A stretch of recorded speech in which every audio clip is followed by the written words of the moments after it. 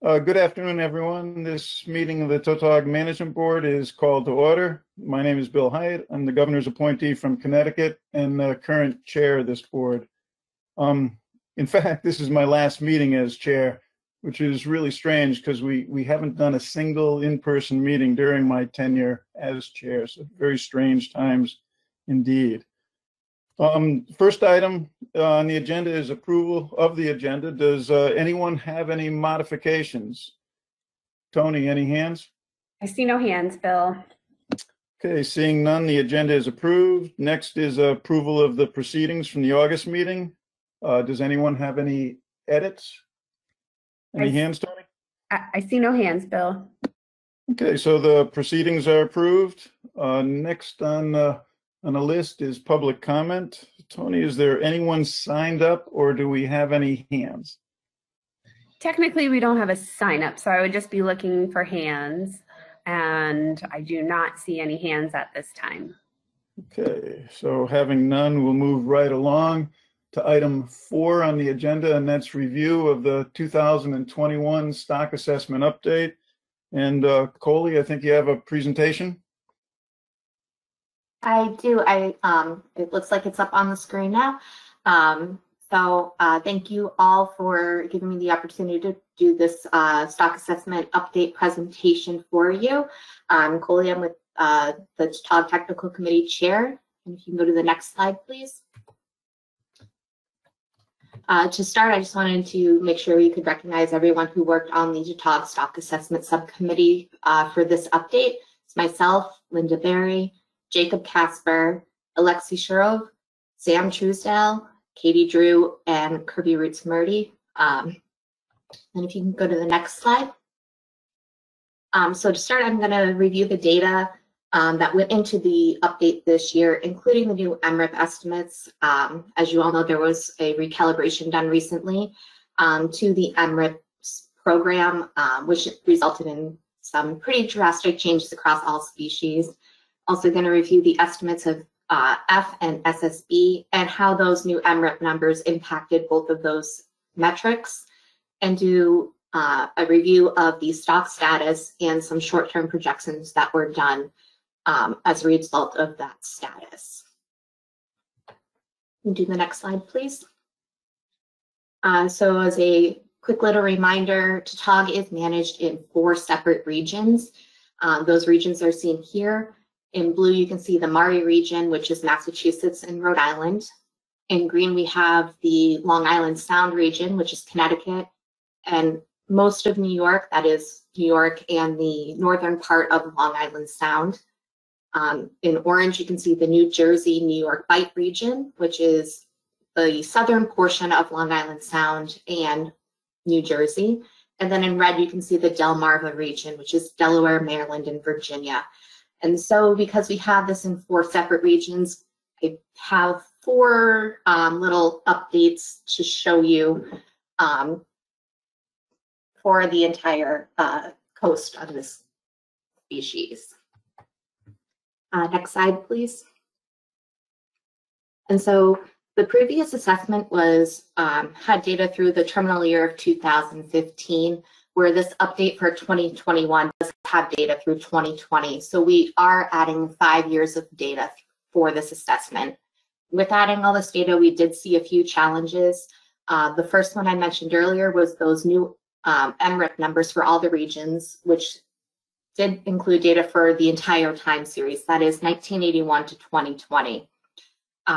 So that was the first big thing we had to look at. The second thing, as not unexpected, was the impacts of COVID-19.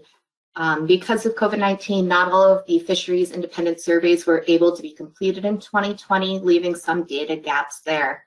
In addition to those fisheries independent surveys not being completed, MRIP did have some limited sampling in 2020. As a result, some of the 2020 removals were estimated with imputed data from prior years to account for that inability of sampling during that time. Next slide, please. So to start here, we have the new MRIP numbers. As you can see, we have the 4 separate regions here. In the top left, you can see the Maury region. The top right, you can see the New Jersey, New York Bight region. In the bottom left, you can see the Long Island Sound region. And in the bottom right, we have the Delmarva region. In that gray line, you can see the original estimates. And then in the black line, you can see the calibrated new numbers from MRIP. As you can see, across all 4 regions, we did have increases in the total removal estimates. And these removals are the landings plus 2.5% mortality rate on the live releases in millions of fish.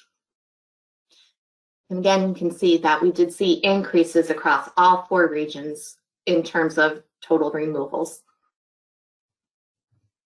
Next slide, please. And so here you can see a similar plot in terms of where the regions are situated, but instead of being the removals in millions of fish on the y-axis, you can actually, this shows you the percent difference, as in the increase in removals across those 4 regions during all of the time series. All the regions did have very, very large increases due to the new recalibration. And these increases averaged between 133% increase to 163% increase across those 4 regions.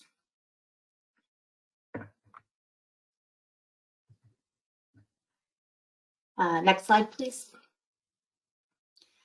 And here we have the total removals for the 4 regions. Again, Maury is in that upper left, New Jersey, New York Bight in the upper right, Long Island Sound in the bottom left, and Delmarva in the bottom right. And so here we have the total removals in metric tons. The light blue color is the recreational removals. The dark blue is the recreational release mortalities. And again, that is that 2.5% mortality rate on those recreational harvests. And the white is the commercial harvest. Overall, Tautog is a highly recreational fishery, upwards of 90% recreational removals, as you can see in these figures here.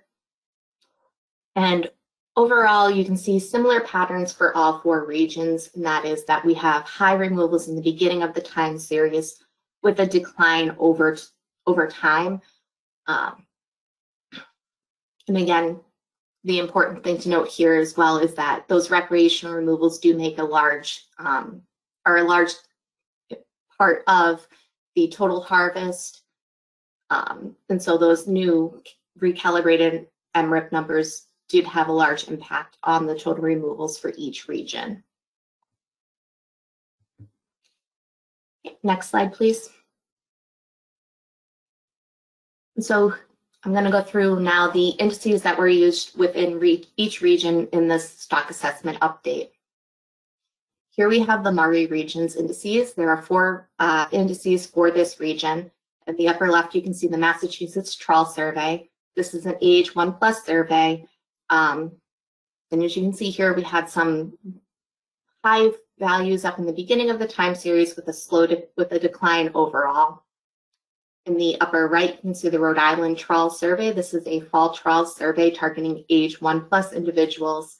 And you can see a similar trend here where we had high values in the beginning of the time series with a decline over the time.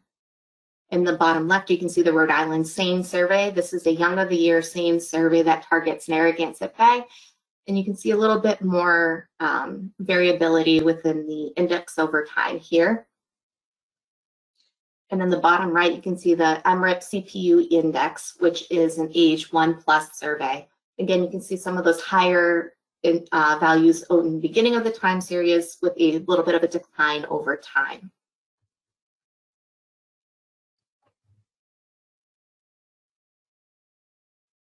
Next slide, please. Here we have the indices used for the Long Island Sound portion of the assessment. In the upper left, you can see the Connecticut Long Island Sound Trawl Survey. This is an age 1+ survey. Again, you can see some of those higher values in the beginning of the time series with a little bit of a decline over time. It's also important to note that this is one of those surveys where we have a data gap in, as this survey was not able to be conducted in 2020 due to the COVID-19 pandemic. In the upper right, you can see the MRIP CPUE survey, which is an age 1+ survey for the region. And the bottom left, you can see the New York Peconic Bay Trawl survey. This is an age 1 survey. And in the bottom right, you can see the New York Western Long Island Seine survey, which is a young of year survey. There were some modifications to the sampling of the New York Long Island Seine survey, and that is just to account for the fact that New York does border those two different regions, the Long Island Sound region and the New York, New Jersey Bight region.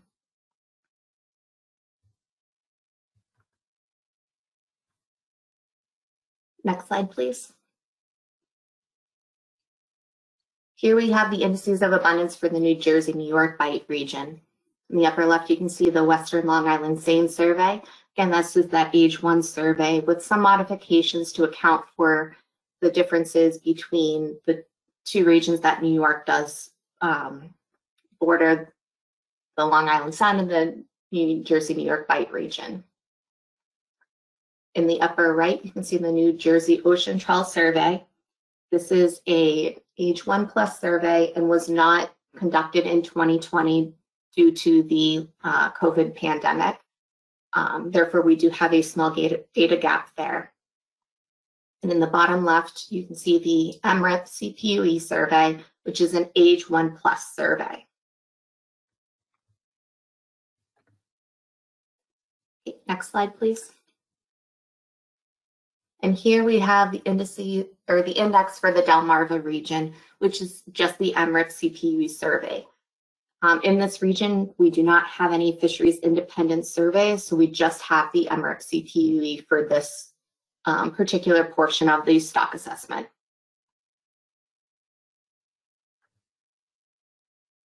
Next slide, please.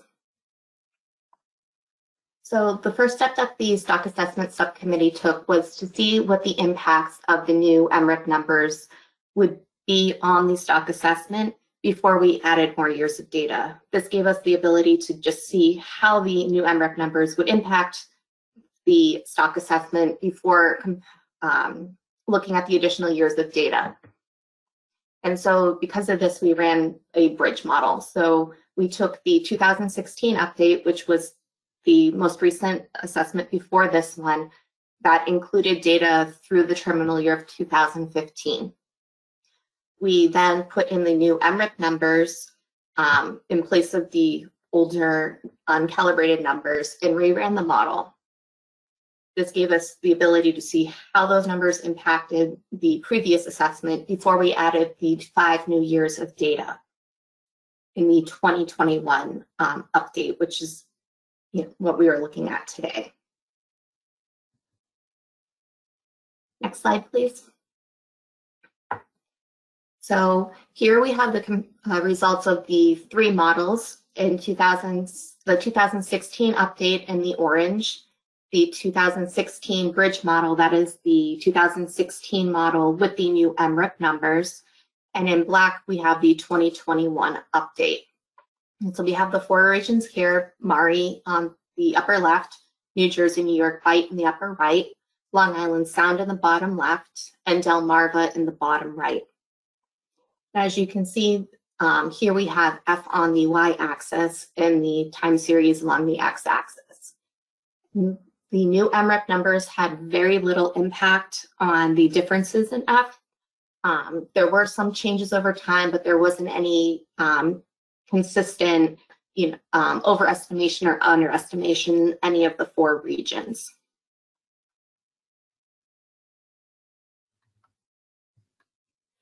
Next slide, please. Here we have the same layout for the spawning stock biomass.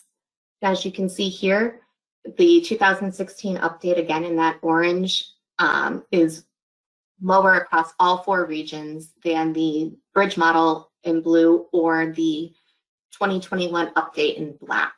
So we did see an increase in the estimation of the spawning stock biomass across all 4 regions. This This is expected as we did see an increase in harvest. Therefore, we would anticipate seeing an increase in the fish available within each region. Generally, adding the additional years of data didn't have a very large impact on the results. Although you can see in the Long Island Sound region, we did see in the bridge model an estimated little bit of a decline from 2010 to 2015. However, when we added those additional 5 years of data, we do see that population starting to bounce back upwards.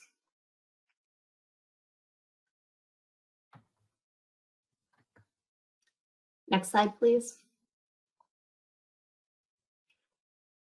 And here we have the results of the model for recruitment, with recruitment on the y-axis again. And as you can see across all the regions, we did see a little bit of a scaling upwards in recruitment. That is, you can see that 2016 update in orange, and then the 2016 bridge model and the 2021 update in black. You can see that's recruitment scaling upward in all 4 regions. Again, this is somewhat anticipated given that we did see more removals, therefore there must have been more fish to support those additional removals for each region.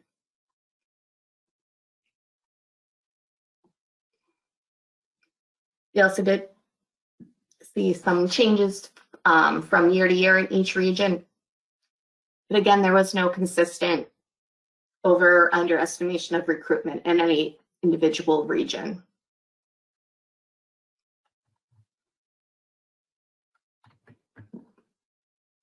Next slide, please. So now I'll go into the stock status for each region based on the assessment update. To start, we have the Maury region where we are not overfished. The SSB was estimated to be 6,568 metric tons in 2020 with a threshold of 4,335 metric tons. So this region is not overfished as we are above the threshold and the target. In the bottom figure, you can see the F estimates, and you can see that overfishing is not occurring in this region. The 3-year average of F is estimated to be 0.23, which is below the threshold of 0.49. It is also below the target for this region. Next slide, please. Here we can see we added a blue vertical line to indicate what the status was in 2015, which was the time of the last assessment. And so for the Maury region in the top image here, you can see that that blue line intersects the dark black line at the SSB, and we were below the target. Sorry, we were above the threshold and below the target in 2015, indicating that we were not overfished. In 2020, we've continued to be not overfished in this region as we do have that SSB above the threshold as well as the target, indicating there has not been a change in status for this region. In the lower image here, you can see that blue line intersecting the F estimate below the threshold in 2015, indicating that overfishing was not occurring during that time period. In 2020, we continue to see that the F is below the target and the threshold, indicating that overfishing continues to not be occurring in 2020, indicating that there has been no change for the region as well. We continue to be overfishing is not occurring. Next slide. Here we have the results of the Long Island Sound region. Long Island Sound currently is not overfished as indicated in the top figure. SSB was estimated to be 6,413 metric tons with a threshold of 5,044 metric tons. So as you can see here, we are above the threshold and we're right on, pretty close to the SSB target. So we are currently not overfished. In the bottom figure, you can look at, you can see F. The 3-year average of F is estimated to be 0.3, which is below our threshold of 0.38, indicating that overfishing is currently not occurring in the Long Island Sound region. Next slide, please.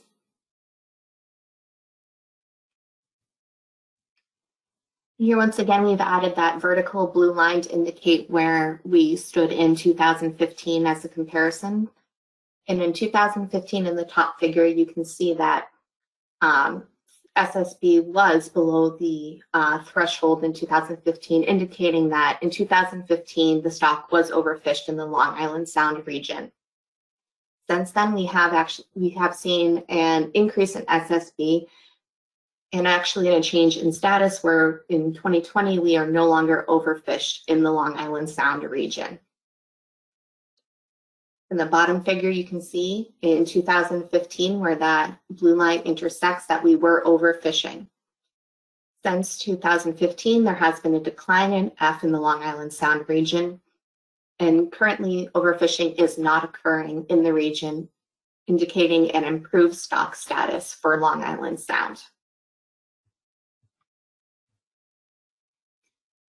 Next slide, please. Here we have the stock status for the New Jersey, New York Bight region.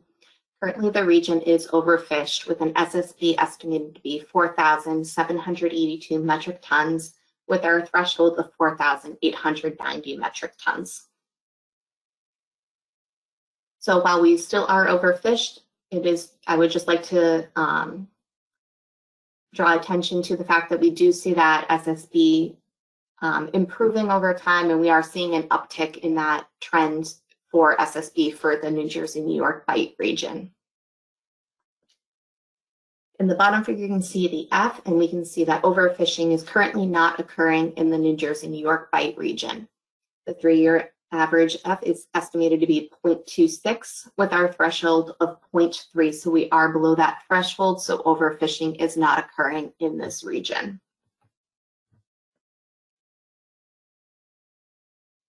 Next slide, please. And here we have that comparison between the 2015 status and the status from 2020. So in the New Jersey, New York Bight region, you can see that in 2015, where that vertical blue line intersects the SSB estimate, that we were overfished. Again, in 2020, we are still currently overfished, but we are seeing that upward trend in SSB. So while there is no change in the stock status, we are seeing that trending upwards closer to being a no longer overfished stock. In the bottom figure, you can see the change in status for F. In 2015, we were overfishing, indicated by that intersection between the vertical blue line and the SSB, or the F between the blue line showing where 2015 exists and the F status.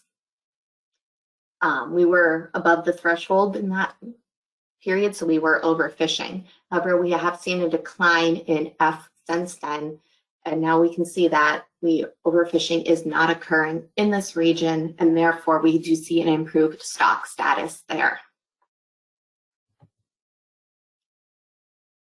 Next slide, please.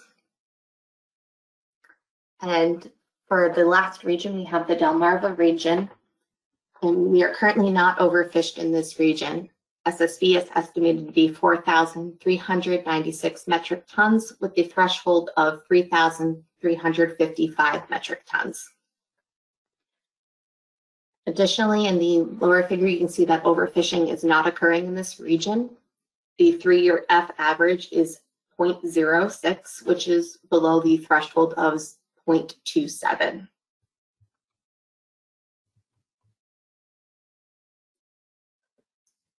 Next slide, please. And in comparison to 2015, in 2015, the Delmarva region was considered overfished, as you can see here where that blue line is intersecting with the annual SSB in the top figure. Since then, we've seen an increase in SSB to the point where in 2020, we are you see this region is not overfished. So there has been an improvement in the stock status there. In the lower figure, you can see in 2015, overfishing was not occurring within this region. So you can see that blue line is intersecting with the 3-year average F below the threshold. In 2020, we continue to see that overfishing is not occurring, so there has not been a change in stock status in terms of F for this region. Next slide, please. So just as a little bit of a summary here, I do recognize that with 4 regions, there was, a whole lot going on. For the SSB status in the Maury region, we are currently not overfished, and there has been no change in that status from 2015, where we were also additionally not overfished then. In the Long Island Sound region, we are currently not overfished, which has been an improvement from the 2015 stock status where we were overfished. In the New Jersey, New York Bight region, we are currently overfished, which has not changed from 2015. Although it is worthwhile to note that we have seen an improvement in the SSB since 2015.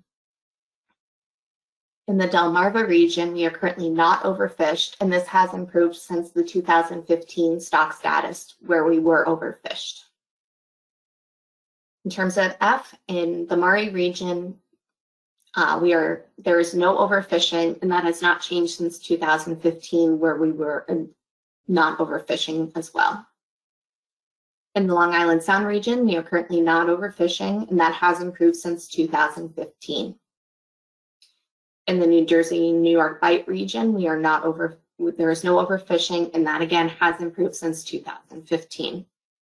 And in the Delmarva region, there is currently no overfishing, and again that has improved since 2015.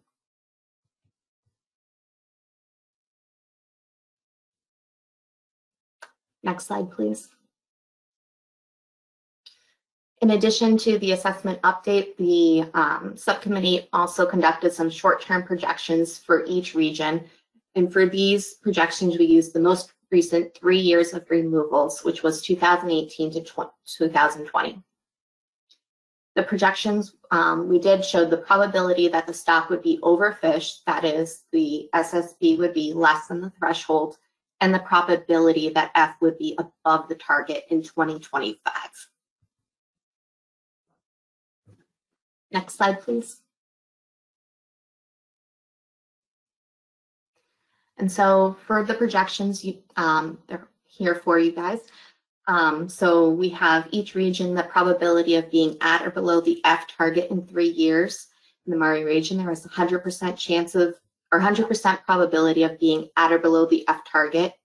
The Long Island Sound region had a 3% probability of being at or below the F target. New Jersey, New York Bight had a 15% probability of being at or below the F target, and the Delmarva region had a 100% probability of being at or below the F target in 3 years. We also did the projections for the probability of being at or above SSB threshold in 3 years, where the Maury region had a 100% probability of being at or above the threshold in 3 years. The Long Island Sound region had a 97% probability of being above the threshold. The New Jersey, New York Bight region had a 53% probability of being at or above the threshold, and the Delmarva region had a 100% probability of being at or above the threshold in 3 years. So generally, there was a low probability of being overfished under the current landings and management scenarios for each region, but some regions did have a higher probability of being above the F target in that 3-year window. Next slide. And so that is the quick overview of the stock assessment update. With that, I'm happy to take any questions. Thank you, Coley. That was an excellent presentation, and it contained quite a bit of good news.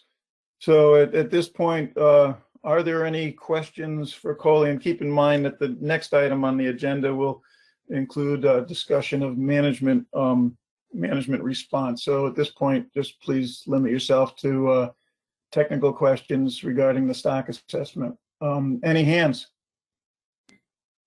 I have Jason McMee, Adam Nowalski, Justin Davis, and Jeff Bruss.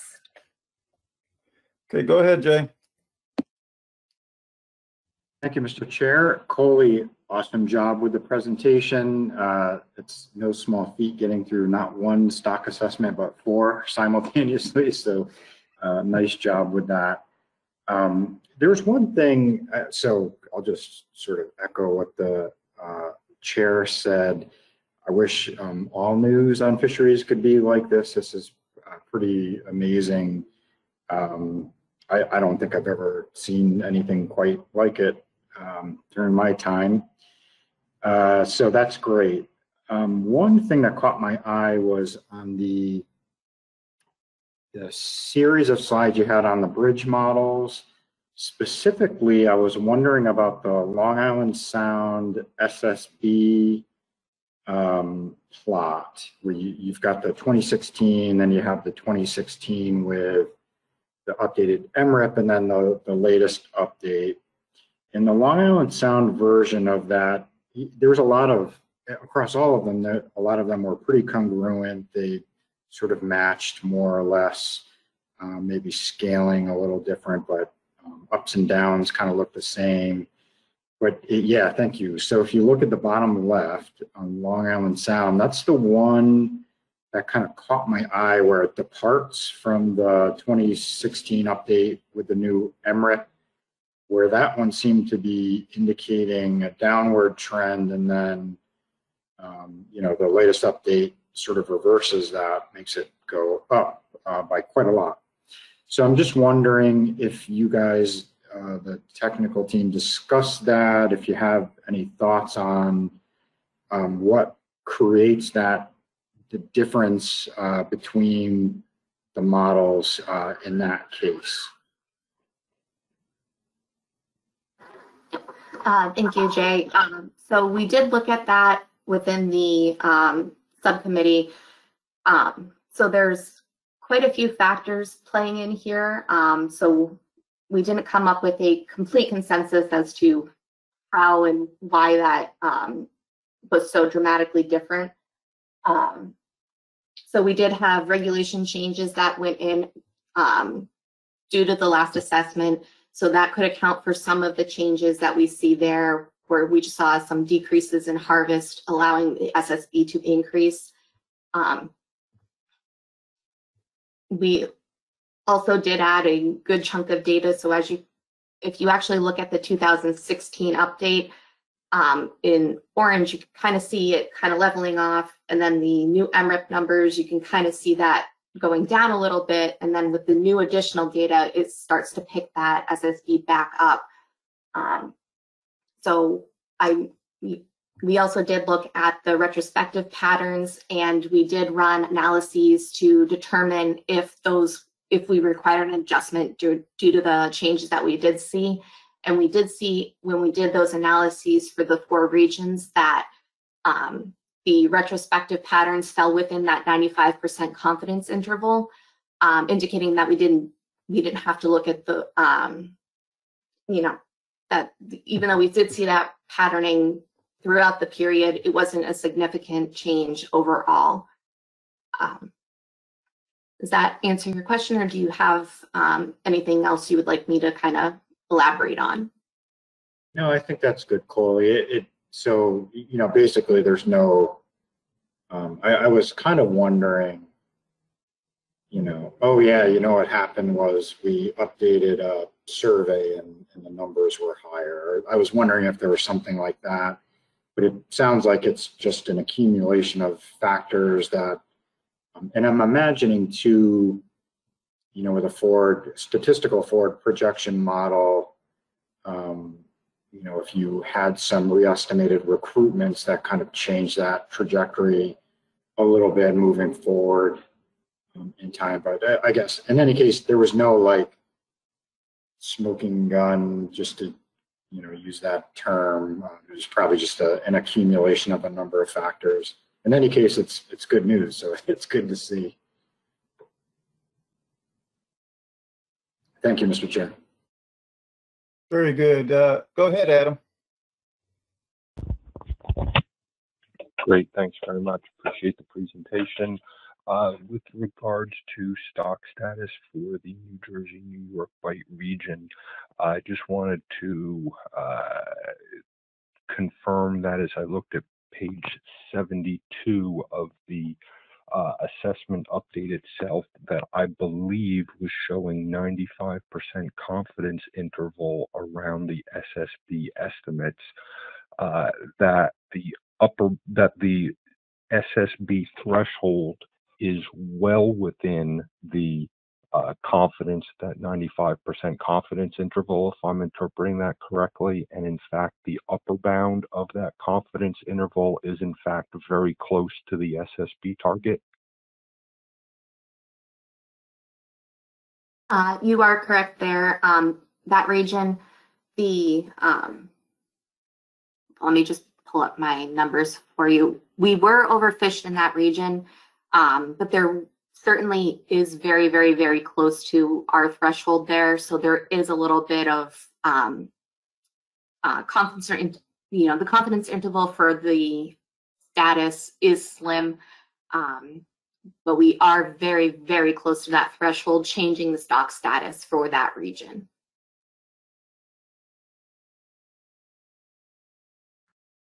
All set, Adam? Yep, just wanted to make sure that I was interpreting that where that was correctly. Thank you very much. Very good. Justin Davis. Thank you, Mr. Chairman, and thank you, Coley, for this presentation. I have a question relative to the short-term projections for the Long Island Sound region, specifically with respect to the projections of F. As noted in the presentation, the short-term projections show that there's only a 3% chance of the LIS region achieving the F target in 3 years. And when I first saw that, I guess I was a little surprised, given that,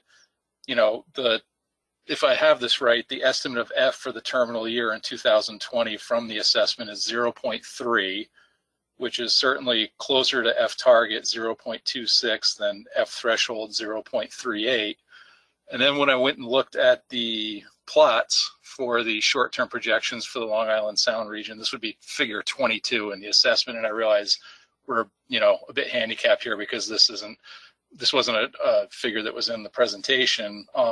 It showed the estimate of F for 2021 as being 0.38, essentially right at the threshold, which is substantially higher than the 2020 estimate of 0.3. So I'm just wondering if you have any insight on why the short-term projection is showing such a higher F rate in 2021 relative to what the terminal year estimate was in 2020.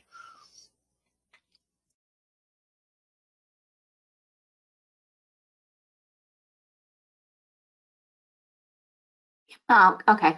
Yep. Sorry, I'm pulling things up so I can comment a little bit better.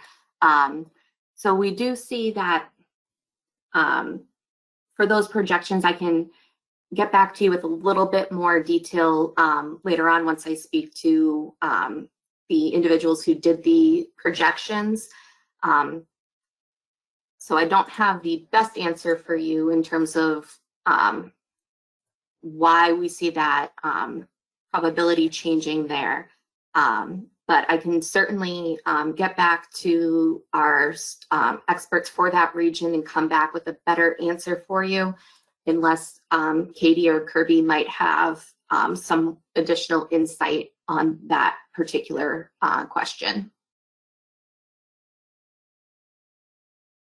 Yeah, I think this is Katie. Sorry, I think it is related to kind of number one, the figures we're showing or that we're using for stock status is based on that 3-year average of F.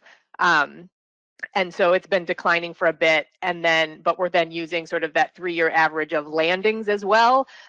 So which it is higher than kind of that terminal year of 2020. So the 3-year average over that time period is going to be higher than what it was in 2020, I believe. And so that's kind of just bumping that up a bit, bumping that sort of the effect on the population up a little bit compared to, say, just that 3-year average and the terminal year value of F when you're starting the projections going forward. So the projections going forward are handled a little bit differently than sort of that 3-year smoothed average that we use to evaluate stock status.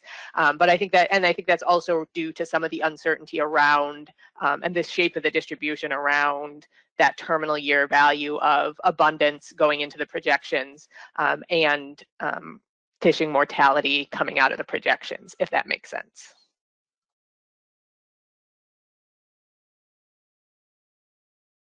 All set, Justin? Yeah, thanks. That was really helpful. Thank you. Okay. Tony, I know we've got Jeff sitting there in the queue. Are there any other board members who have their hands up at this point in time? That was the last of the board members. Jeff was the first member of the public with a question. Okay. I'm going to jump in just with a quick question for you, Carly. Just wondering if you could just comment, in general, on any of the constraints or limitations that might come forth with having only one indice to work with for the Delmarva region. Just if there's anything that we should know about the results that are presented here as a result of only having the one indice, the catch per unit effort from MRIP. Thank you. Yeah, so that is one thing that we did address in the risk and uncertainty tool that I believe might be the 2 agenda items down. So it is one thing that was considered. It did limit the number of sensitivity runs that could be completed for that region, as we were unable to drop indices to see their impact on the stock assessment. However, based on the data we have available, what we have here with that one index is is what we are able to complete at this time. It is something that would be interesting and beneficial in the future to see if there were some more fisheries independent indices that could be created in that region. But given what we have at the current time, this is the best the best data we have. And even then, when we did look at some of the retrospective patterning and did the analyses on that, there was not any significant patterning to cause us to do any sort of analysis to see if there was a better, to see if those retrospective patterns were a concern. So yeah, it is unfortunate we couldn't do more with that region, but given what we have, this is the best we can do, and we did not see anything overly concerning based on the lack of indices for the region.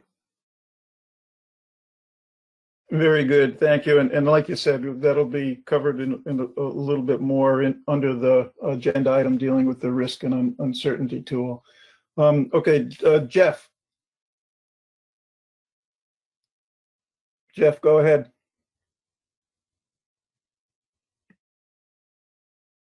Jeff, just unmute yourself. Should be able to do that now.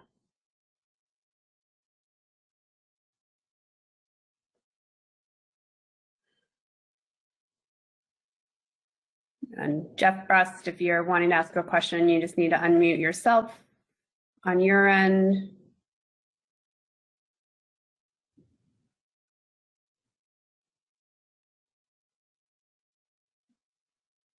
Bill, maybe we can come back to Jeff. He's not able to unmute himself, I don't think. Very good, Tony. Okay, so we will move to the next agenda item, which is item number 5, consider management response to 2021 stock assessment update. But before we open this topic for discussion, Kirby's going to quickly review some items from Amendment 1, particularly 4.2 Oct2021. And these provide a procedure for developing management measures. And so, Kirby, I believe you've got some slides to go through. Yes, thank you, Mr. Chair. Maya's got a copy of it, so we'll just give her a second to pull it up on the screen.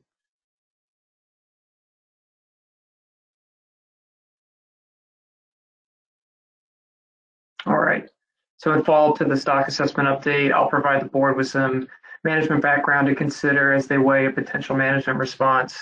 So to provide a quick overview, I'll highlight two relevant parts of Amendment 1. The first is fishing mortality target in Section 2.7.1 on page 52, and the second is process for developing regional measures in Section 4.2.1 on page 68. Next slide. So based on the stock assessment update, I wanted to bring the board to the following language under Section 2.7.1. It states the management board will evaluate the current estimates of F as determined by the most recent stock assessment with respect to its regional reference points before proposing any additional management measures. If current F exceeds the regional target but is below the regional threshold, the board should consider steps to reduce F to the regional target level. And if the current F is below the regional target F, then no action would be necessary to reduce F. So for both the Long Island Sound and New Jersey, New York Bight regions, the current estimate of F exceeds the target, but is below the threshold. Comparing this information to the last assessment update, F has decreased, which is important as an improvement from 2015 status. The other regions, Massachusetts and Rhode Island, as well as the Delmarva, Delaware, Maryland, Virginia regions, their regional F estimate is below the regional target. The other consideration in this section is the probability of achieving the F target. It states that the management measures will be developed based on at least a 50% probability of achieving the F target. So as part of developing the risk and uncertainty decision tool for Tautog, the board will be providing input in a later agenda item in terms of the preliminary report that was developed and included in supplemental materials, and providing some further considerations on generating stock projections. Next slide. The other relevant section from the amendment that I wanted to flag for the board was in considering changes to the regional measures. So if a region is considering consistent measures across all states within a region, then a regional working group would be developed to discuss appropriate alternatives. Really, this regional working group is important whether it's trying to set up the same exact measures and changing, or if one state is interested in adjusting their measures. If a state wants to proceed that way, then under the general procedures within Section 4.11 of conservation equivalency, that would be followed. And it's recommended similarly that this regional working group is convened in order to make sure that all the states within the region are on the same page and understanding what the proposed management measures are. And last, any modifications to these management measures, bag limit, minimum size, seasonal closures and quota, would be reviewed by the TC and approved by the board. And once approved by the board, the measures can be implemented. So with that, I'll take any questions and turn it back over to you, Chairman Hyatt, if there aren't any. Okay, just do we have any quick questions for Kirby? And Tony, any hands? Sorry, I was having trouble with my mute button. Adam Nowalski. Go ahead, Adam. Thanks. So with regards to what the amendment tells us to do, we're basically saying that the Long Island Sound and New Jersey, New York Bight region, because they're currently above the target, we should consider measures, and whatever measures we consider need to have at least a 50% probability of achieving the target. Again, if I understand the presentation and what the amendment called for. And the presentation we had prior showed that projections have already been run that with current measures, both the Long Island Sound and the New Jersey, New York Bight region are projected to have greater than 50% probabilities of having F below the target. So where would that leave us? It seems that on the one hand, we're being told to consider changes, but we've already run some projections that say we're on track to have F below the target.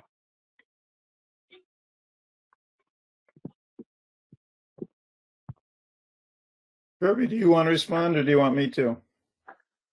Sure, I'll go ahead. Yeah, so thanks, Adam, for the question. Yes, in terms of what the current measures that were implemented as a part of Amendment 1 that has improved the stock status. And based on the language we have in the amendment, if there is interest in adjusting those measures, then I think the board would need to consider how to get them closer to the regional F target. But it's just a consideration. There isn't a time frame in which they have to meet that F target. In terms of the probability of achieving the F target, those were just included, as our status quo measures. If, as part of the risk and uncertainty decision tool agenda item, which we'll get into more detail, we're going to look to the board for further guidance if there's interest in pursuing, different probabilities than the, default 50% from the amendment. So I'll leave it at that. If that hopefully answers most of your questions. Adam, you good with that? Or at least did it sufficiently answer your question? Yeah, I'll just ask one follow-up, and that is that should the risk and uncertainty tool ultimately that we as a board come up with a different number, if the amendment is saying we need at least a 50% probability in our use of the risk and uncertainty tool, and maybe I'm jumping too far ahead here, tells us something different, are we going to need an addendum to the amendment at that point? Or if it's just anything more conservative, then we would be okay.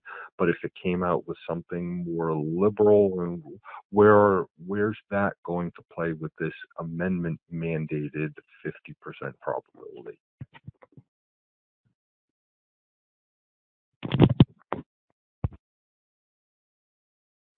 Yeah, thanks, Adam. And I'm fine if the answer is just sit on that for another half hour and we'll get there. Yeah, I think that would be my suggestion.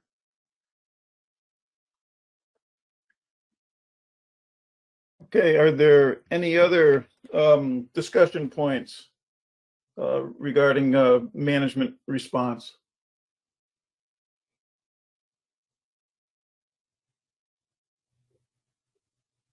Tony, any hands? I see no other hands at this point, Bill. Okay, I'm just going to interject something then, which may be my oversimplified view of where this leaves us at this point, recognizing that we're still going to have ahead of us the discussion on the risk and uncertainty decision. But my thought with regards to process here was that any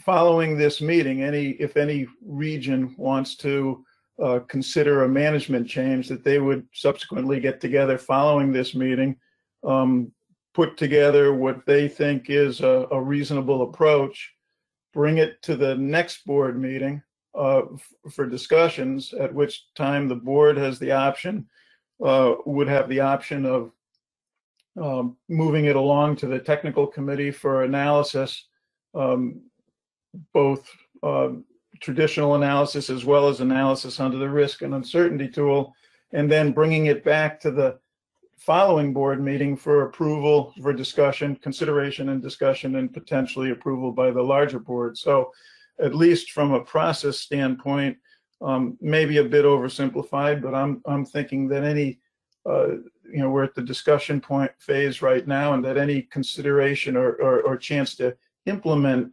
changes would be 2 board meetings down the road. And I'll ask Kirby or Tony if they think that anything in which I just said was maybe off target.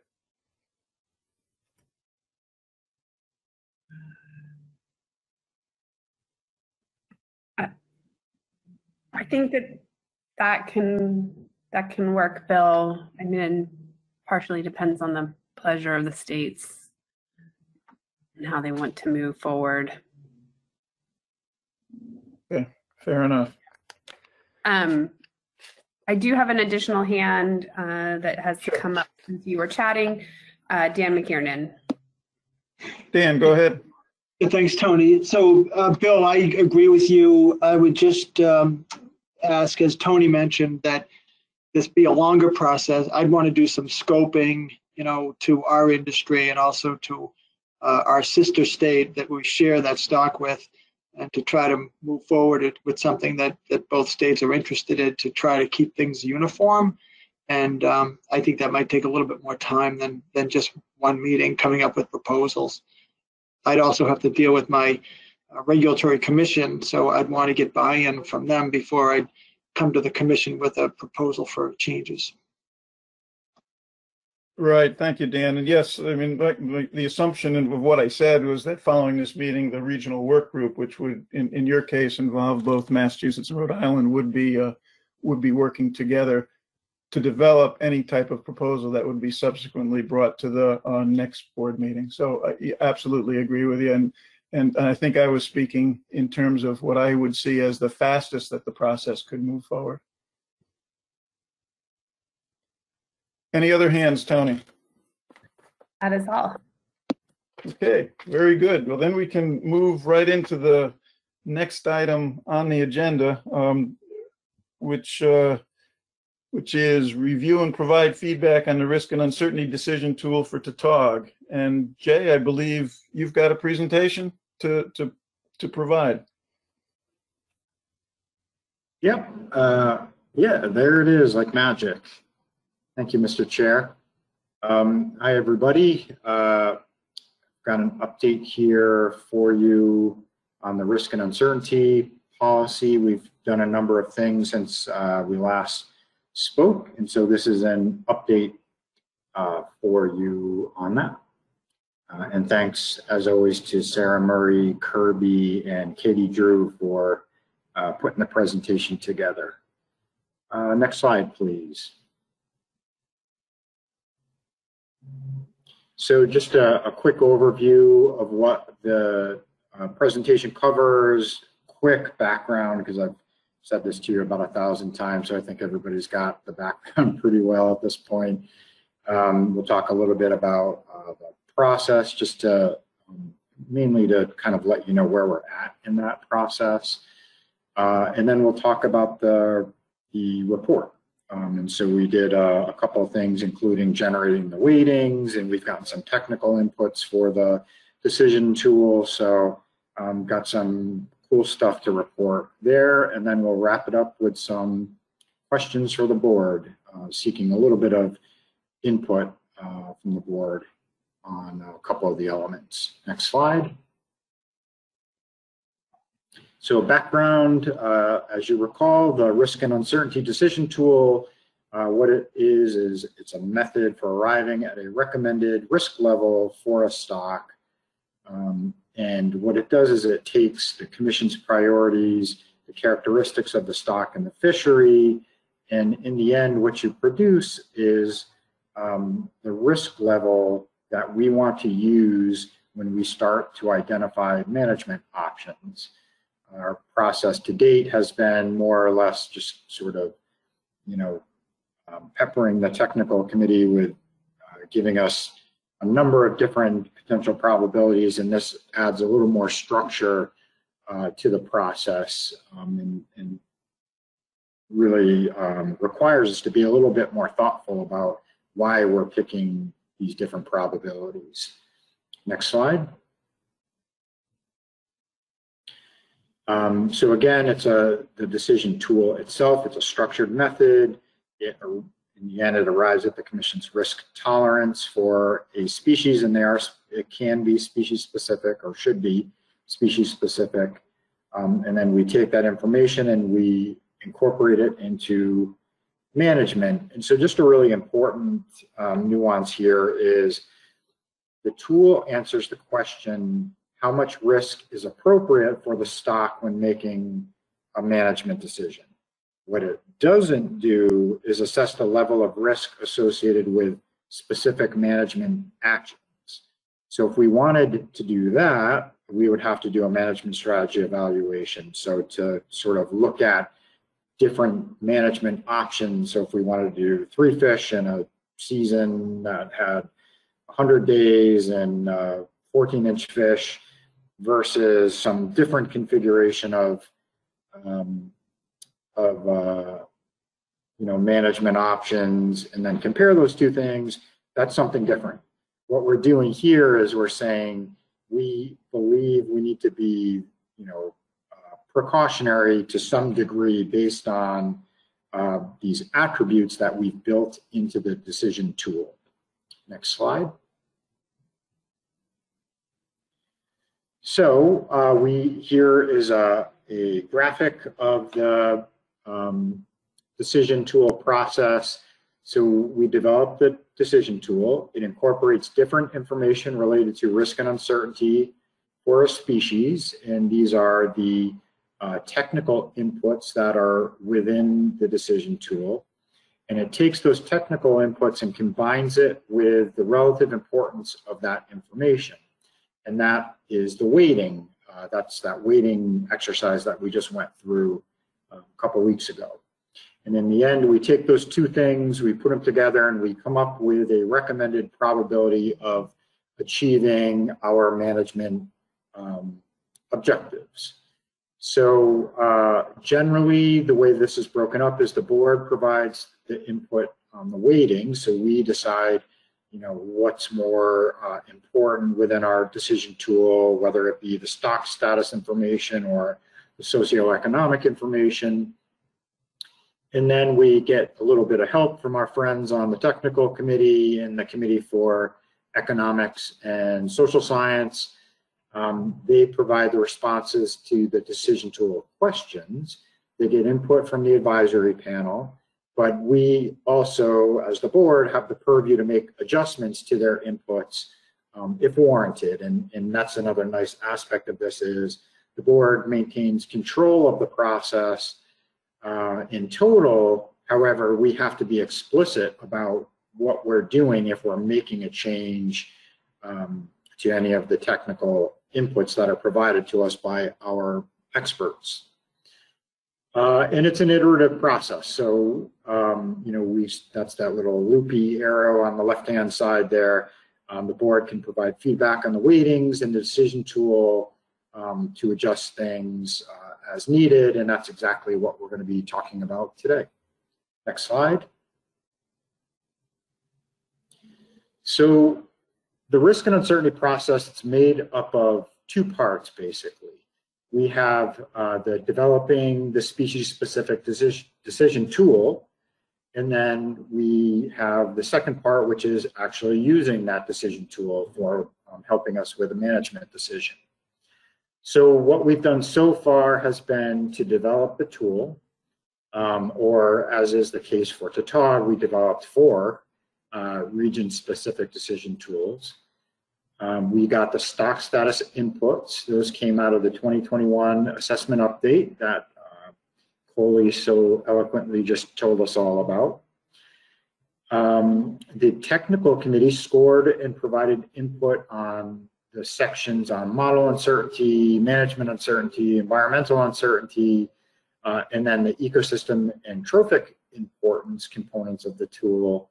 And then the Committee for Economics and Social Science scored the socioeconomic importance components, and those are the commercial economic value, commercial community dependence, recreational desirability, and recreational community dependence. The AP was also consulted on the technical inputs, but did not provide any feedback. So either they were satisfied with it or didn't see a need to comment. And then we, the board, provided the weightings, and we did that via a poll. And for those who couldn't make the webinar where we did the poll live, there was also a survey that was issued to the board members. So we did all this work, and so now we're at the sort of the second part here, and that is if a management action is initiated or is being considered, we'll then implement the second part of the process, and that will be to use this decision tool. And so what will happen is additional analyses will be conducted, and from those extra analyses, we will produce the recommended probability of achieving the management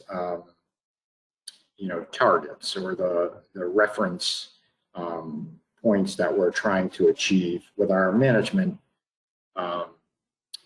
changes. Next slide. So now I'll get into the report itself. I'll probably try and go through this relatively quickly, and then we can come back to any specific areas that anybody wants to. So next slide. Here is a table of the weightings themselves. So these are basically all of the components within the decision tool. You've got your SSB information, the threshold and target, the F threshold and target, and then all of those other components there. And so what you can see there in the first, actually it's the second column, are the survey scores. So you can see, remember, the survey is on this scale from 0 to 5. And then we took all of the scores that all of the board members gave and then averaged them to come up with the overall survey score. So you can see the SSB threshold, that was an important one for us. The F threshold, that was another important one for us. And then ecosystem importance was one of the lower ones. And, in the case of Tautog, that probably makes some degree of sense. And so those are the survey scores. And then what happens is from those get kind of prorated and developed into our weightings. And so you can see with the higher weightings, you see those at the SSB threshold, the F threshold, which correspond to the high survey scores. And then ecosystem importance, you can see has the lowest weighting. And so you can see how this all kind of came out in the end. And remember, we went in with everything being weighted equally at 0.1. And you can see how things have adjusted from those, that kind of equal weighting scenario. Next slide.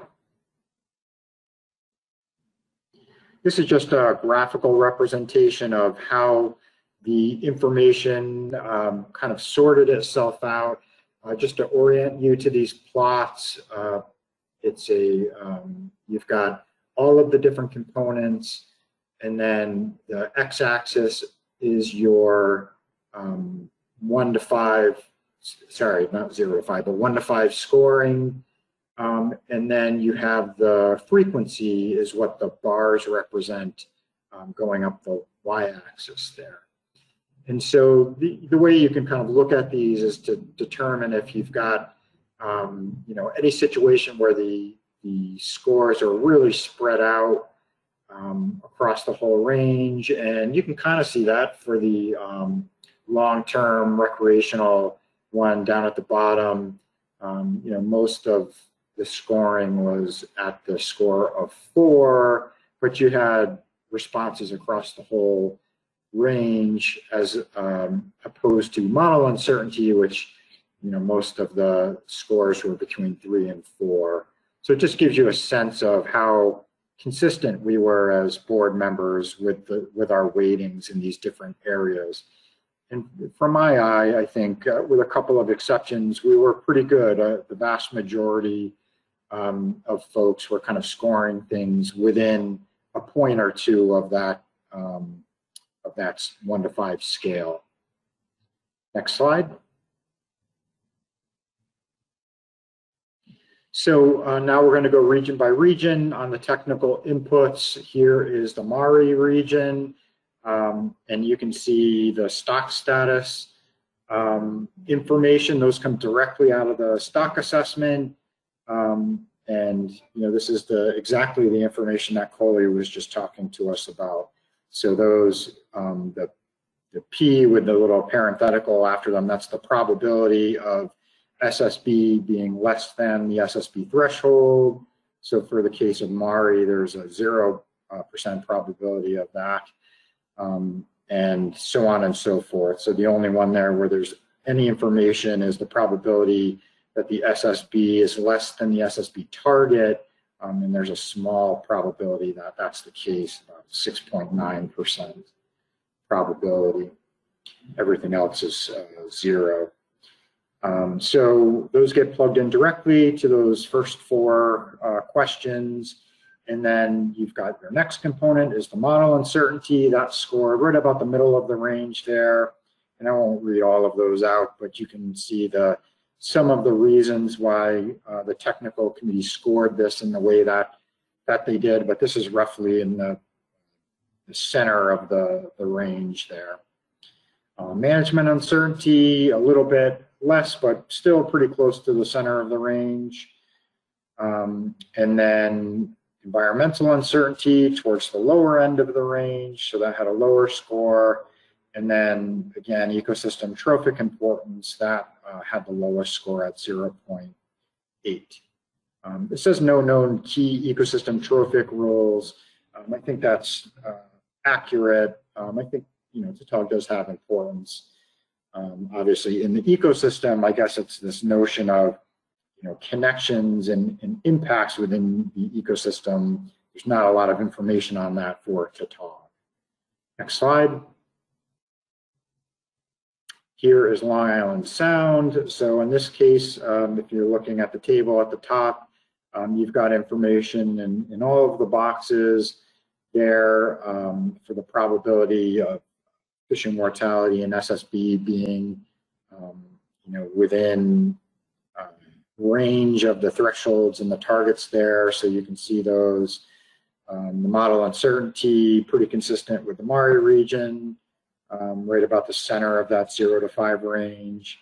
Management uncertainty, a little bit greater for this region for management uncertainty. And environmental uncertainty and ecosystem trophic importance are at the lower end of that range. Next slide. Here's the New Jersey and New York bite. Again, there are probabilities of exceeding or being below the different thresholds and targets there, and you can see those in the table.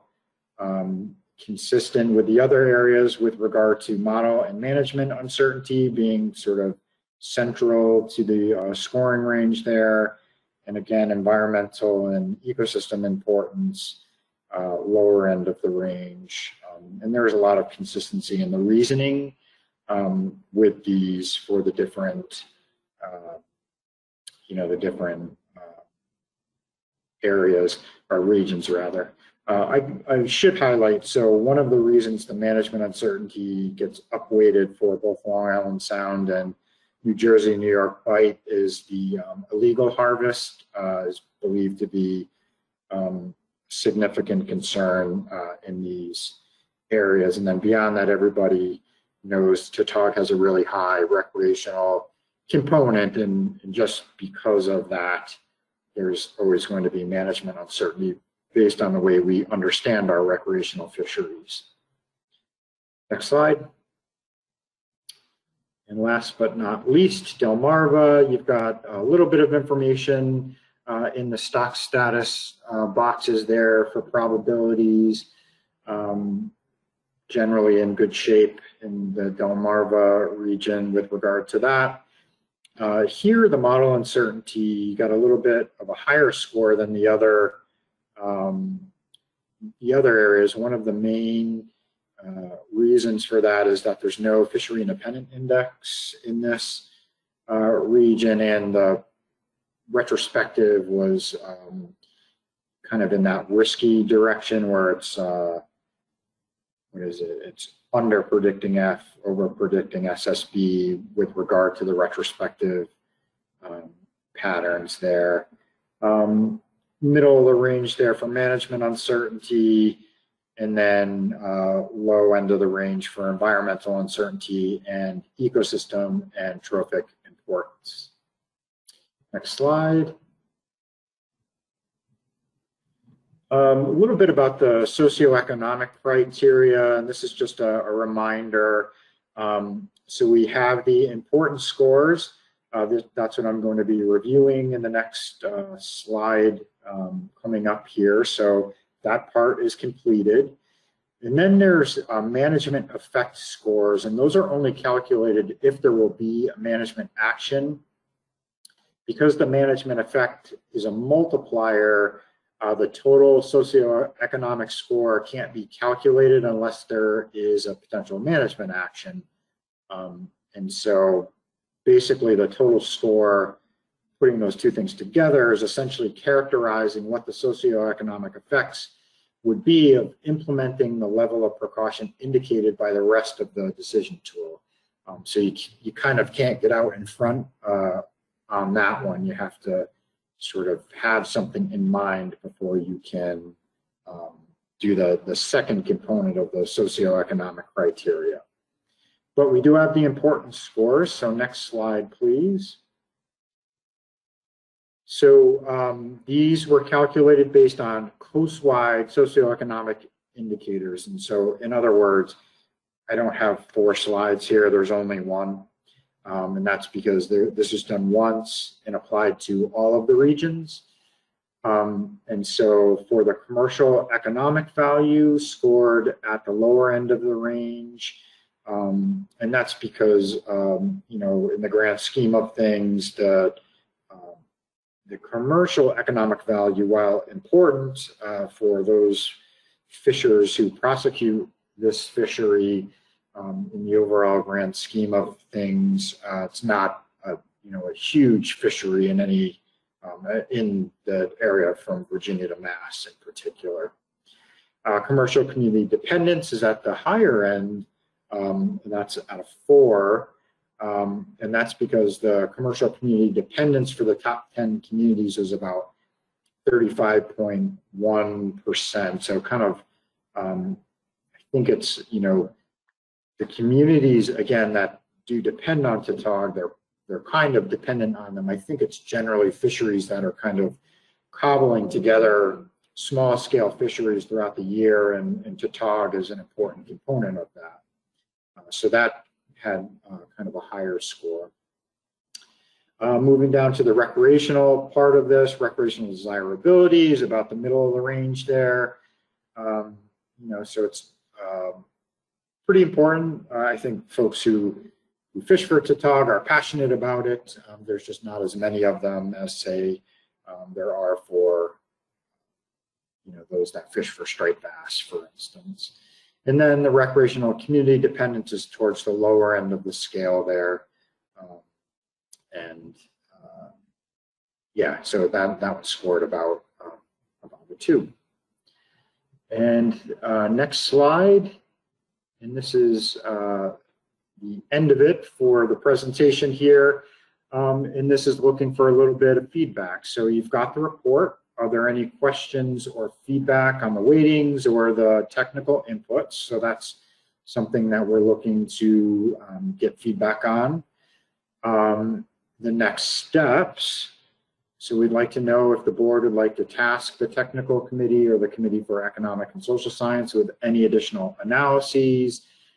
So if there will be a management action, would you like us to produce the recommended probability to help with that process? Or if there won't be a management action, as we just saw earlier, a lot of really good news. So there's conceivably, we might not be doing much here, but if we don't, what we could do is kind of produce some hypothetical scenarios to sort of illustrate how we would have used the decision tool to kind of go from the beginning to the end with Tautog here.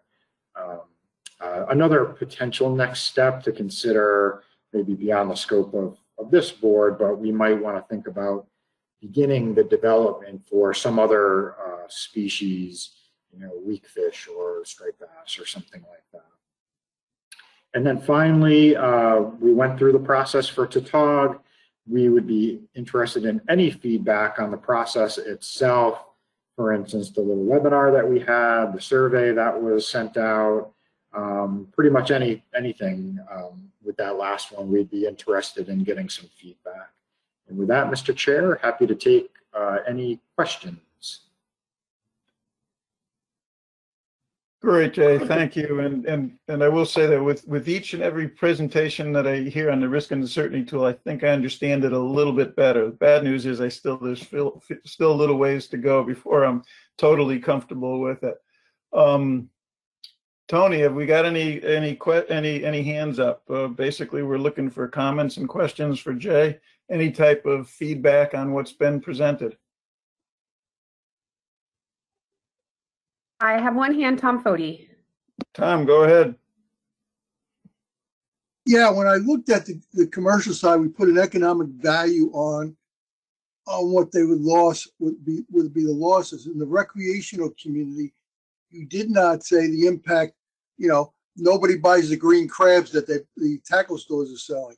The charter boats can't sell if they can't sail if we don't have a season, or sometimes it's the only thing that we can fish for during, the gaps between sea bass and summer flounder. So the economics might not seem as great, but it seems to be very important because then you don't have trips going out. So I'm just trying to understand why we didn't include that. Yeah, I think that's an awesome question, Tom. Why we didn't include it, I just don't think it, of course we all understand these things. I think in one regard, we were trying to keep things sort of high level and tractable for our first run through here, but I think this is good feedback that we can sort of take back, and that is because the dependent scores were high on the commercial side. And I think that was high without thinking about these indirect impacts to like bait and tackle shops. So in any case, I think I'll take your question as feedback that we can go back and think a little bit more about and try and incorporate it, because I agree with you. It's like super specialized, right? So you have things that occur in the Tautog fishery that don't occur in any other fisheries like green crab sales and things like that. So we'll kind of take that one back and think about how to shoehorn that into the process here. I think it's a good comment. This is Sarah Murray. Is it all right if I chime in here for a moment? Absolutely. Great. Thank you, Mr. Chair. Yeah, I just wanted to piggyback off of what Jason was saying about the socioeconomic component. A piece of this that he sort of alluded to is that we were trying to come up with a way to make this workable on a management timeline. So for the socioeconomic component, we were looking for things that could be indicators of the general importance, for lack of a better word, of the commercial or recreational fisheries. So they're not necessarily capturing every dynamic of it, but they might be a way to get at the scale or the impact of the fishery. For commercial, we have a little bit of an advantage that we at least have X vessel value data. So that's what we ended up using for the commercial indicator.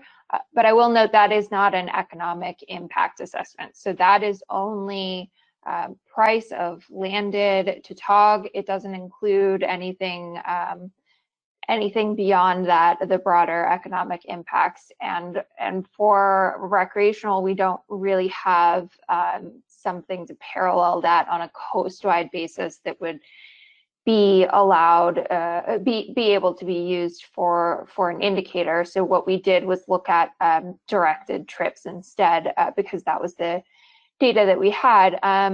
That said, the socioeconomic indicators or the socioeconomic components are set up for the indicators to be a starting point, so a way to sort of sort the different species, but there is room for the SES or the board or AP providing input to say, we don't think that this indicator is actually capturing the reality of the fishery. So in the example of the Tautog, if we think that the TRIPS actually isn't really capturing either the sort of importance on a coastal scale or the community dependence, if it's not capturing some of those dynamics there, and we want to sort of override the indicator, that's something that we've written into how the socioeconomic components work. We would just document that change in the report,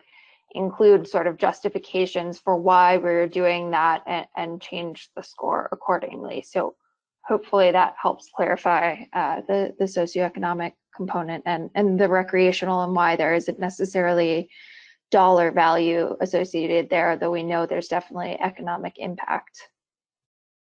Can I follow up, Doug? Go ahead, Tom. Yeah, that's one of my major concerns. You know, we're designing a tool because of lack of data. And over the years, you know, we've been talking about management plans, and we always get to the point where it talks about the recreational, social, economic impact. And we always say it's the best data we have available. And so we're trying to basically do things that we never basically count the economic data that's in the recreational community, and poorly in the commercial community. So I see all these tools putting in because of lack of resources we have to get the data necessary to actually do things. And so we look for tools that will get us around there, but we're still lacking the data we need to basically make decisions.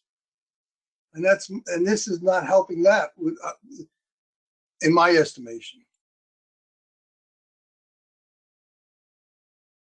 Next, Bill, you have Roy Miller. Okay, go ahead, Roy. Thank you, Bill. This comment or question actually probably relates more to Kirby's presentation rather than Jay's, although perhaps the answer to Kirby's also applies to Jay's presentation as well. And specifically, I'm concerned about the relative lack of fishery independent surveys in the Delmarva region. There is a Delaware Bay trawl survey, but I presume that data wasn't particularly useful for this purpose probably because of a relatively low catch rate of tautog in that survey. It's somewhat of an unusual event to catch one. So that's one presumption, which may or may not be correct. But I'm wondering, how about federal offshore trawl surveys? They had no utility in providing a fishery independent mechanism for estimating tautog relative abundance. And so the question is, why weren't the federal surveys, offshore trawl surveys, used?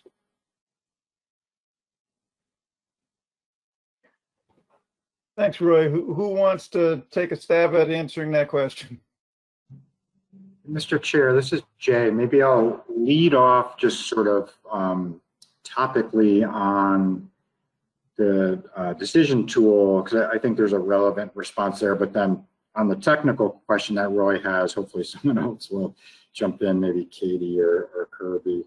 I don't know if Coley's still on, she might be able to help too. But you know, as far as the decision tool goes, just at the highest level, Roy, of your question, you know, with the lack of a fishery independent index for that particular region, that's actually one of the real beauties of this tool. And that is, you can, because of that fact, and why that is, hopefully we'll hear about that in a minute, but because of that fact, you can be more precautious in that area, and the tool sort of built to do that. And in fact, it did exactly that in the scoring by the technical committee. They ranked that the uncertainty a little higher because of that in that component.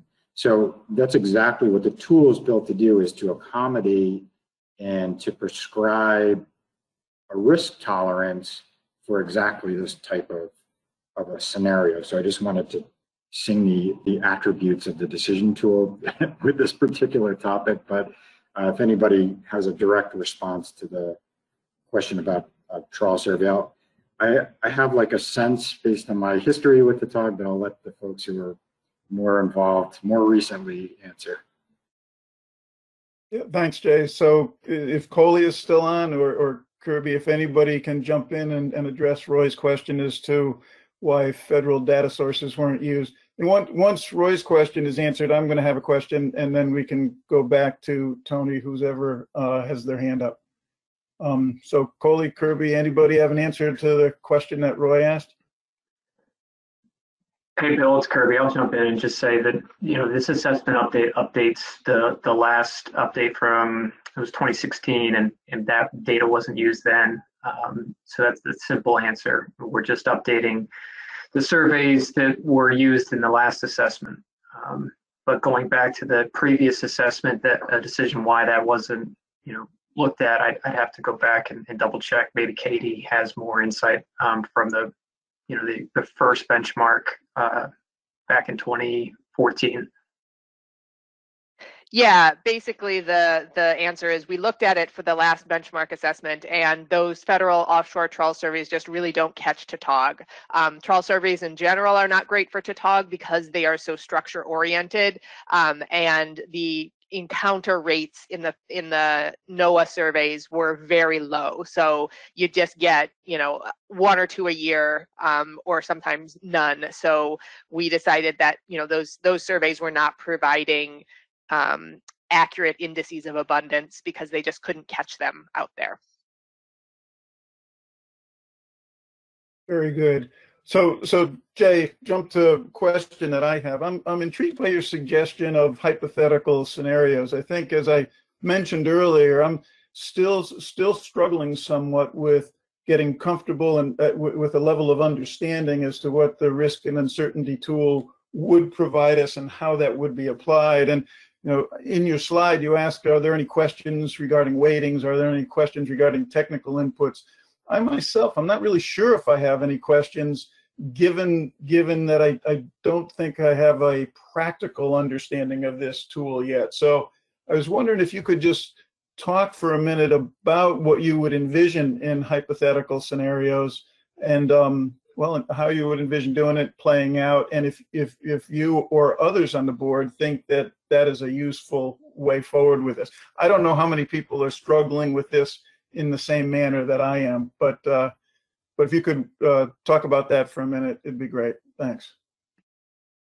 Yeah, thanks, Mr. Chair, and maybe Sarah could jump in as well. I don't know if the ASMFC team had talked more explicitly about this internally at ASMFC, but first I will sort of empathize with you a little bit. I struggle with these sorts of things in the abstract, and it's nice to see a good application, and that's exactly why we have that second, sub-bullet there. It's sort of a good problem to have, and that is maybe we won't need to actually take any management action because the news is good by and large. There may be an opportunity there, so it may be a moot point.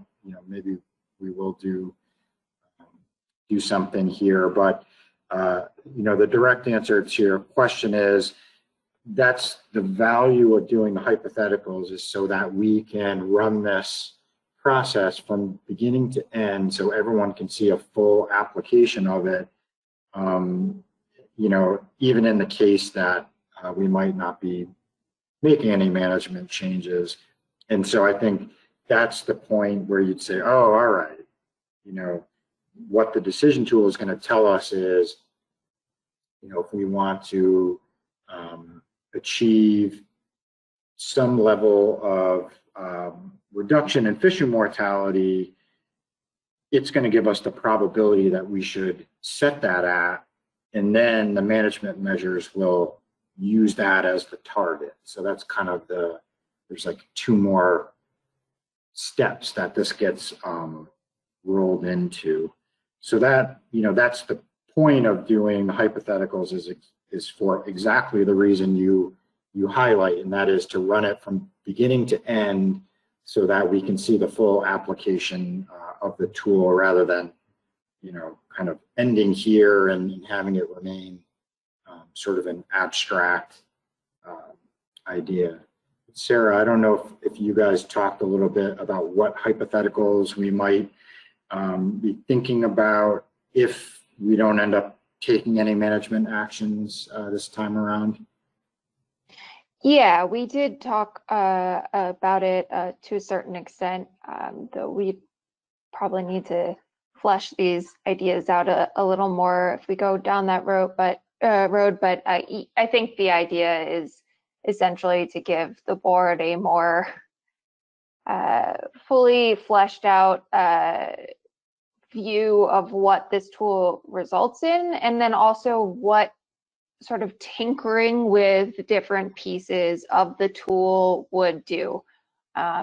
So as we mentioned earlier in the presentation, this can be an iterative process. So when it comes to the weightings, for example, you all provided input on that, but there would be an opportunity that if you didn't quite agree with how that landed, that those could be changed. Or in the example of the socioeconomic component, where there might be concerns that it's, one of the components isn't capturing things, there could be a chance of tweaking those. Some examples to just show what it would look like if you did change the weightings, for example, or if you did change a score on a socioeconomic component, would be what we were thinking of in terms of the hypothetical scenarios. We haven't sorted out exactly what those would look like. We want to steer away from I guess getting confusion around actual management versus what is happening. But the intent would be different scenarios to help the board understand what the knobs they have to turn on in this decision tool would be.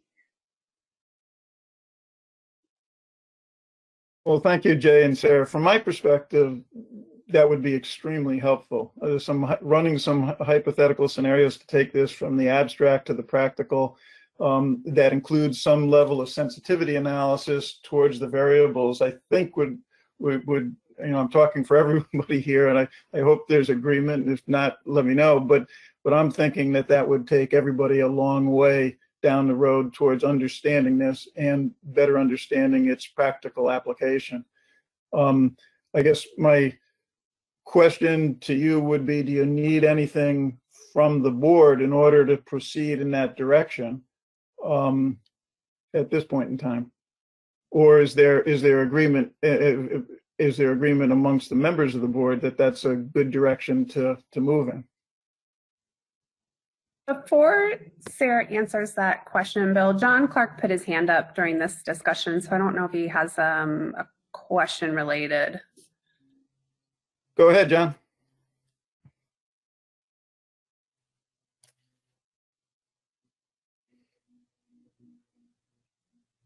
Maybe John didn't have his hand up. He just took it down. So okay. I don't know where, let's see, did I lose him?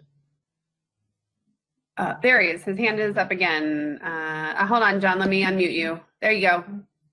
Okay, yeah, I think I was starting to talk. I put my hand down and then I got muted. So Okay. Can you hear me now? We can. Thanks, John. Okay, thanks. Yeah, I was just saying that I agree with Bill. I'd really like to see these hypothetical scenarios. And I think I was just kind of curious also if they did start being used more often. Maybe Jay can answer this. Could you get to the point where the system could inadvertently be kind of gamed, where let's say you had states that didn't want to see action taken, and they both say that put very low weights on certain of the items, whereas other areas where they might be much more concerned about it, they put very heavy weights on those. Would it kind of cancel each other out, and then you end up with almost like a neutral weighting there? Yeah, good question, John. So I think there are, two things to answer. I think that could happen mathematically. I think it would take a pretty concerted and coordinated cabal to sort of, one of the nice things about the survey is we all sort of took it independently, and then everything gets sort of averaged together. And so my hope is, any one individual who's trying to do something nefarious would get sort of, it would come out in the wash. Jay, I think I worded it poorly. I didn't mean, like an intentional system, but I just meant, let's say one region thinks the stock is doing well and another region doesn't think it's doing well. Does it, and there is some very much a subjective element to this whole thing. Could those type of things happen, though, where it just kind of works out? You end up with a neutral recommendation based on the fact that everybody's kind of canceling each other out. Yeah. Okay. So, and sorry, I was being a little cynical as well. I apologize. That probably wasn't the way you worded it. So, well, you are right to be cynical, though, because those things could happen. But yeah. So, in answer to your question, so in the case of Tautog, again, maybe you didn't mean it this way, but the regions are independent from each other. They're succinct units. So, within a region, if people felt differently about the stock status, yeah, that could happen. And in fact, you sort of see that in the case of the socioeconomic factors, they sort of offset each other. So it can happen, but that's, again, I think that's the opportunity we have here is for you to look at the stuff and say, hey, I don't think that looks quite right. I think, maybe we all didn't understand this correctly, and we adjust the weight, but we have to do it transparently and get the consensus of our fellow board members to adjust that weighting post-survey. So, I think there's, yeah, it can happen mathematically, absolutely, but there are ways to account for that. And the nice aspect of the process we've developed here is you have to be really transparent about it. Thanks, Jay. And it does that's real helpful, because I figured it probably end up being an iterative process, but there is a lot of subjectivity involved in the process. Yep, for sure. Tony, do we have any hands up now? We don't have any other hands up, so you can go back to Sarah's to answer your question about what we would need to do. Yeah. Go ahead, Sarah. Okay, thank you, Mr. Chair. So the question really comes down to whether we want to look at hypothetical scenarios for the next board meeting, or whether we want to kind of produce the real world recommended probability for each of these regions. And the distinction there is, if we're going through the full real exercise of producing the recommended probability, that involves working with the TC to produce harvest levels associated with the different probabilities, and looking at the potential change in harvest levels and feeding that back through the management change effects to then produce the recommended probability. In the hypothetical scenarios, at least how we had talked about it, we, rather than working with the actual projections, we would probably look at just different hypothetical percent changes, for example.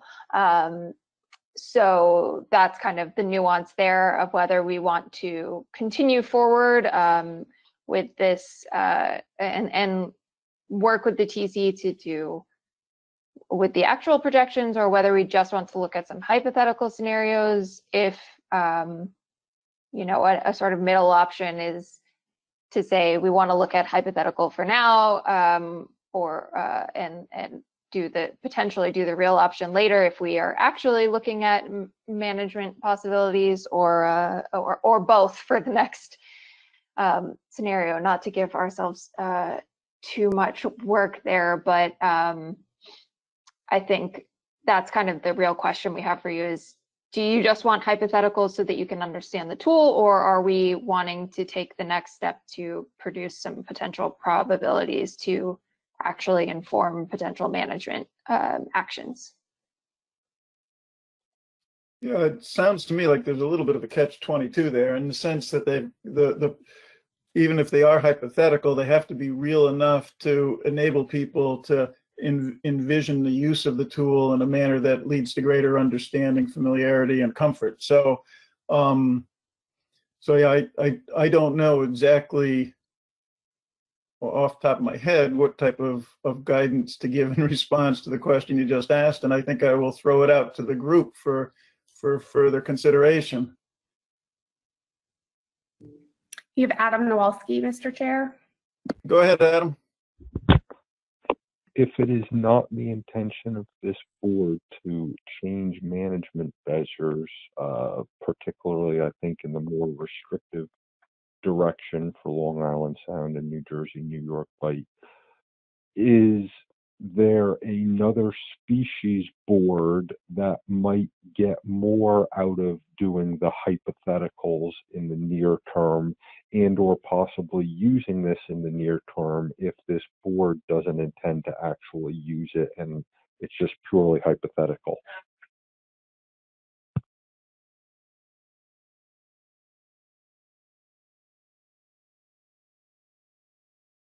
Jay, Sarah, I don't know if you have any thoughts on that. I mean, my immediate reaction, Adam, is that we've gone this far with developing it, and a lot of work has gone into developing it with regard to Tautog. And Jay and Sarah, correct me if I'm wrong, but this tool could be used not just in assessing more restrictive management measures, but also could be useful in addressing liberalization of future management. Am I correct? Yes, that is correct. So it can be used in either direction. And perhaps as a note on workload, the hypothetical scenarios, at least as we had envisioned them, shouldn't be terribly complicated to produce, just as a way to visualize and maybe wrap it up, even if the board is not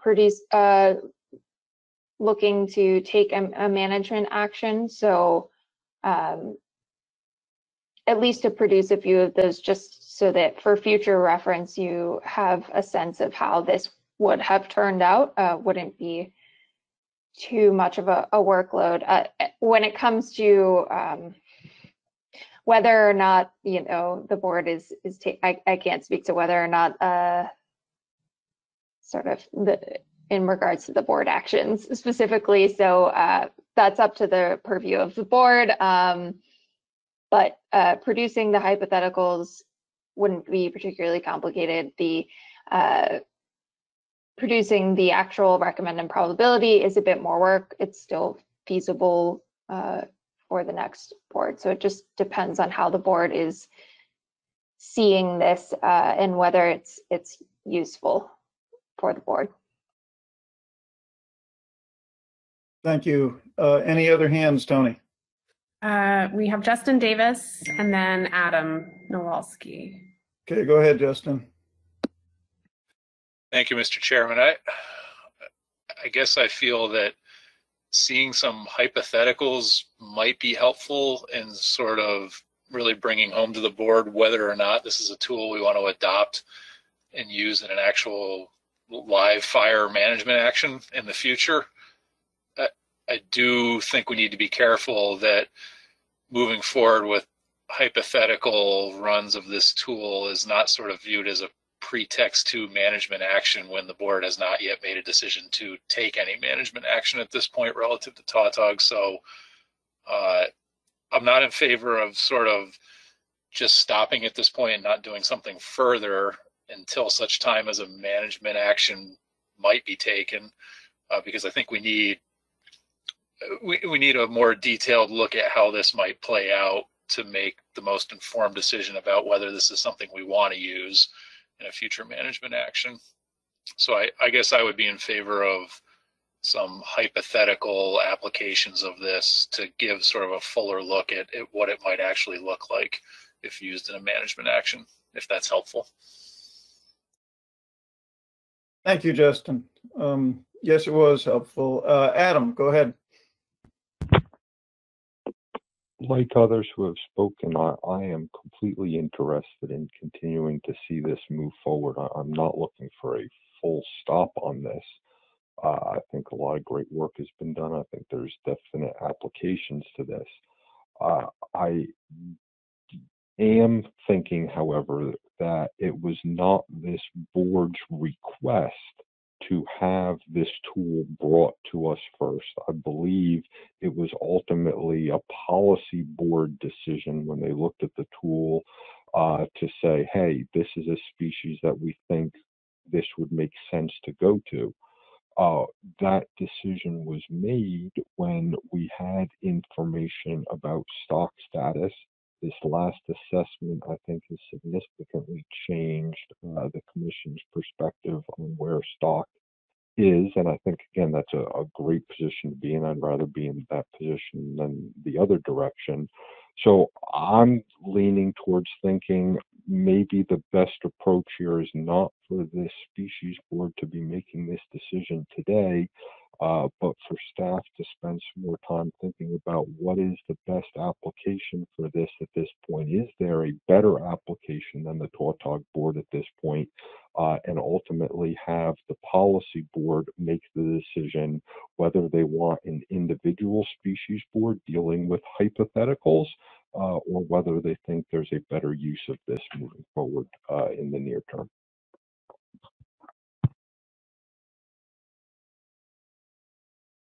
Okay, so it's clear that some folks do believe that we should move forward with some hypothetical scenarios within this board.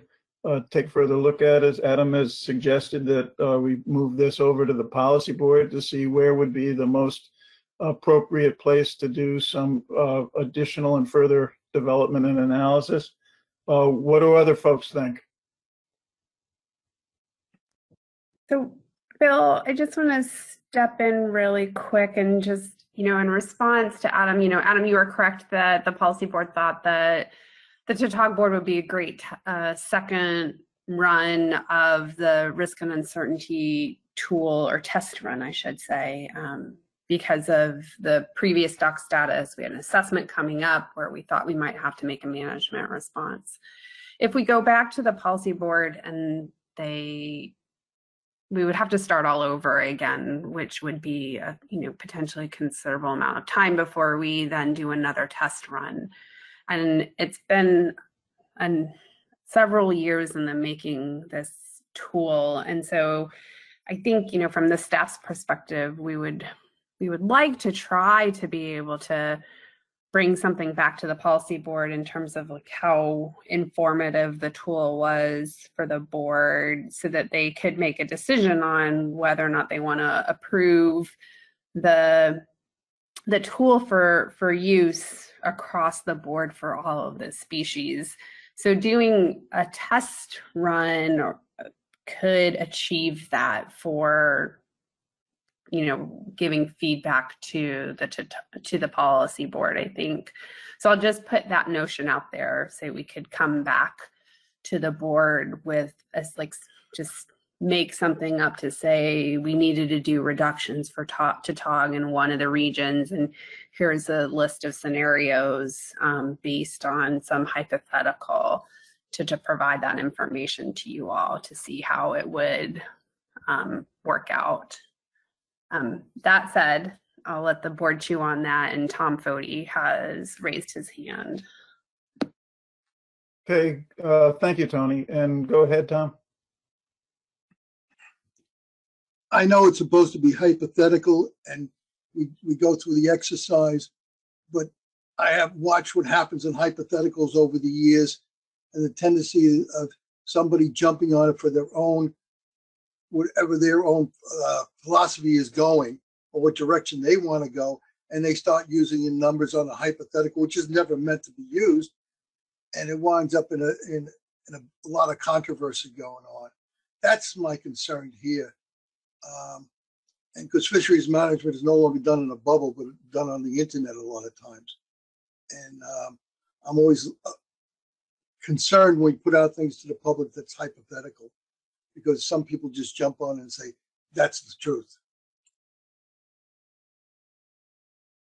Thank you, Tom. But I will add that doing it clearly upfront as a hypothetical does actually mitigate some of that risk that you had suggested, as opposed to jumping in and doing real life scenarios, maybe where you don't intend to take management action. So I would argue that in order to protect against what you're concerned about, that it's actually better to work with hypothetical scenarios at the stage in the process where you're still trying to understand the usefulness of a tool.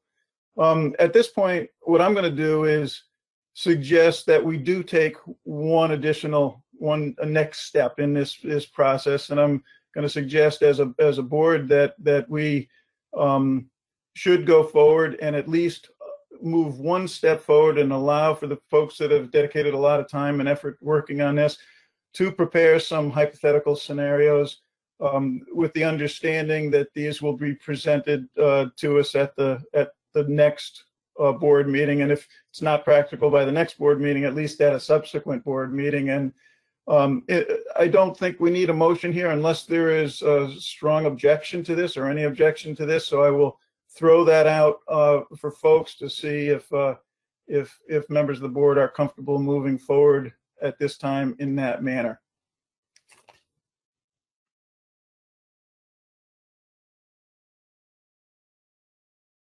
Tony, have we got any hands? Wait, sorry. We have two hands, Justin Davis and then Chris Wright. Go ahead, Justin. Thank you, Mr. Chairman. I'll just offer one thought.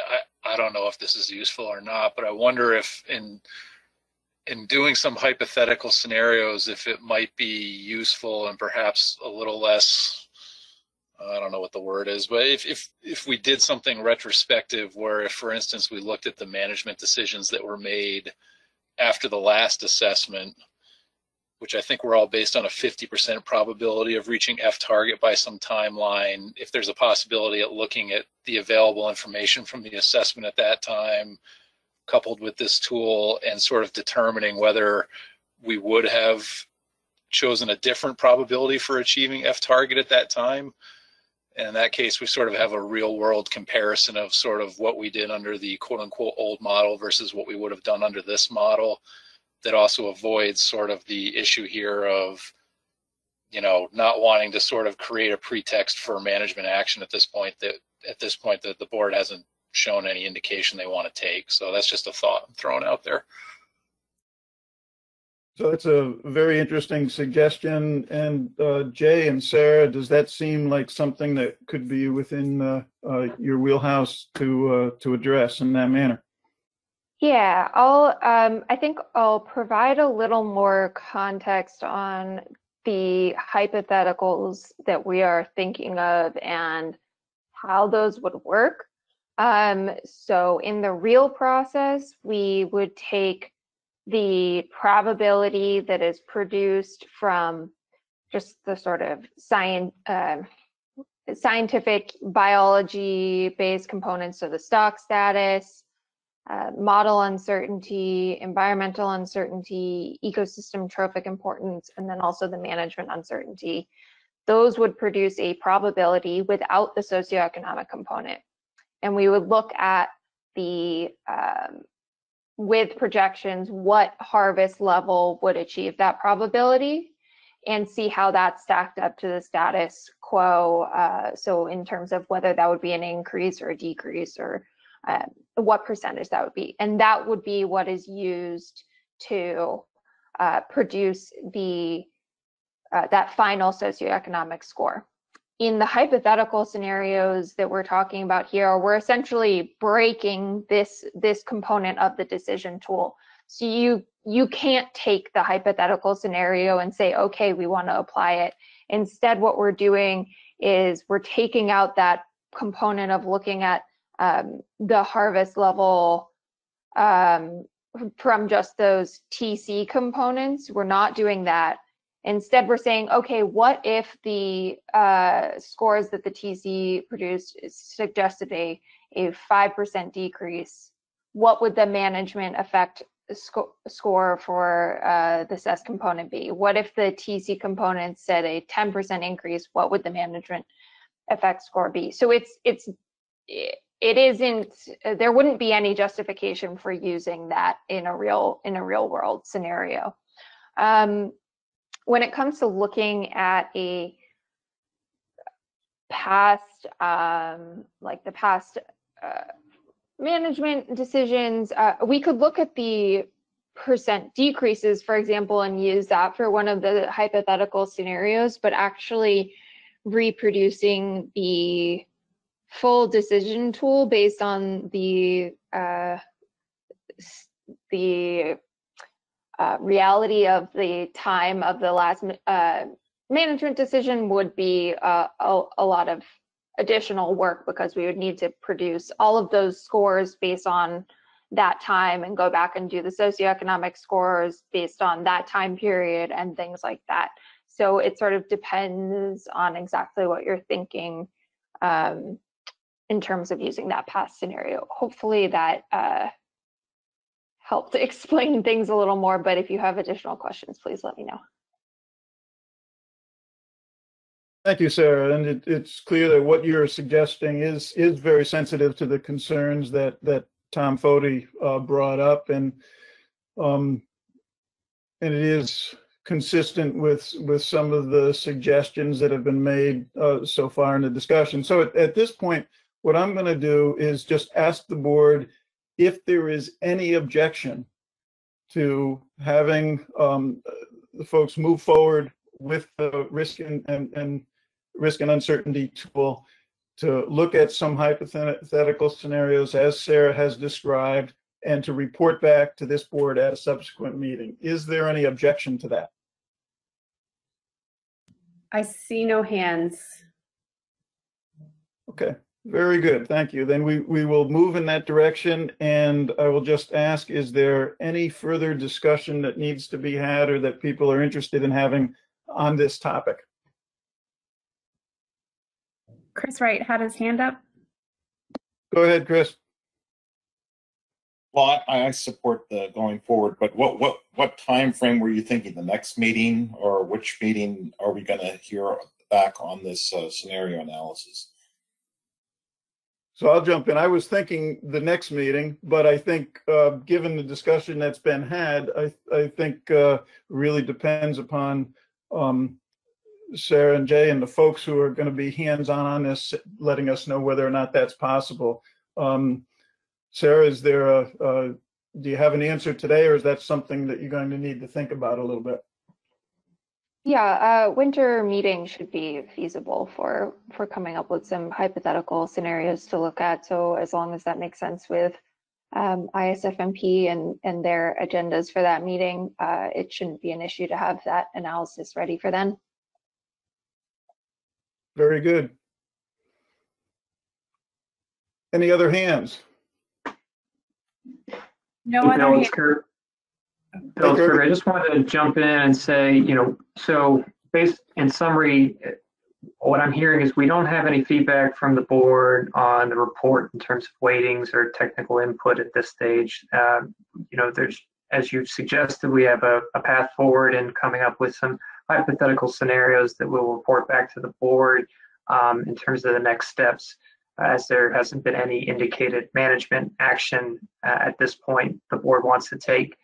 The last question we were hoping to get some feedback from the board on, I think to help the risk and uncertainty process moving forward is on how the information has been presented, the previous webinar survey, understanding the decision tool. I think that would be helpful for us as staff as well. Thank you, Kirby. My feelings have been that the process moved rather smoothly, and it's been a learning experience, but love to hear from others. Anybody have any comments?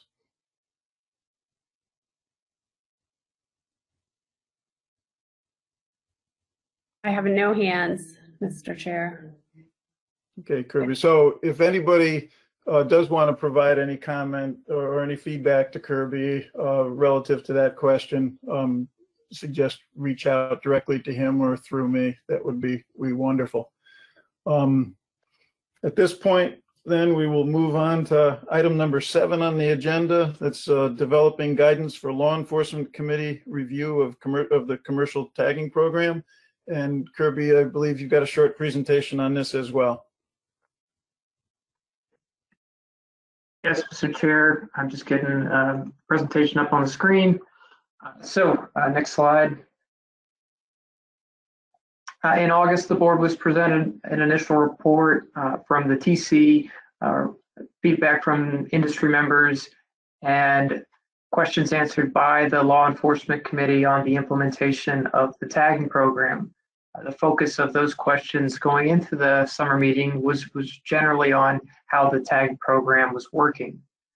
Given the tagging program was implemented to address illegal harvests and markets for Tautog, there has been noted interest by the chair, Bill Hyatt, to put together a bit more information of how compliance and impact is having on the illegal harvest currently in terms of tags being applied to fish across the management unit.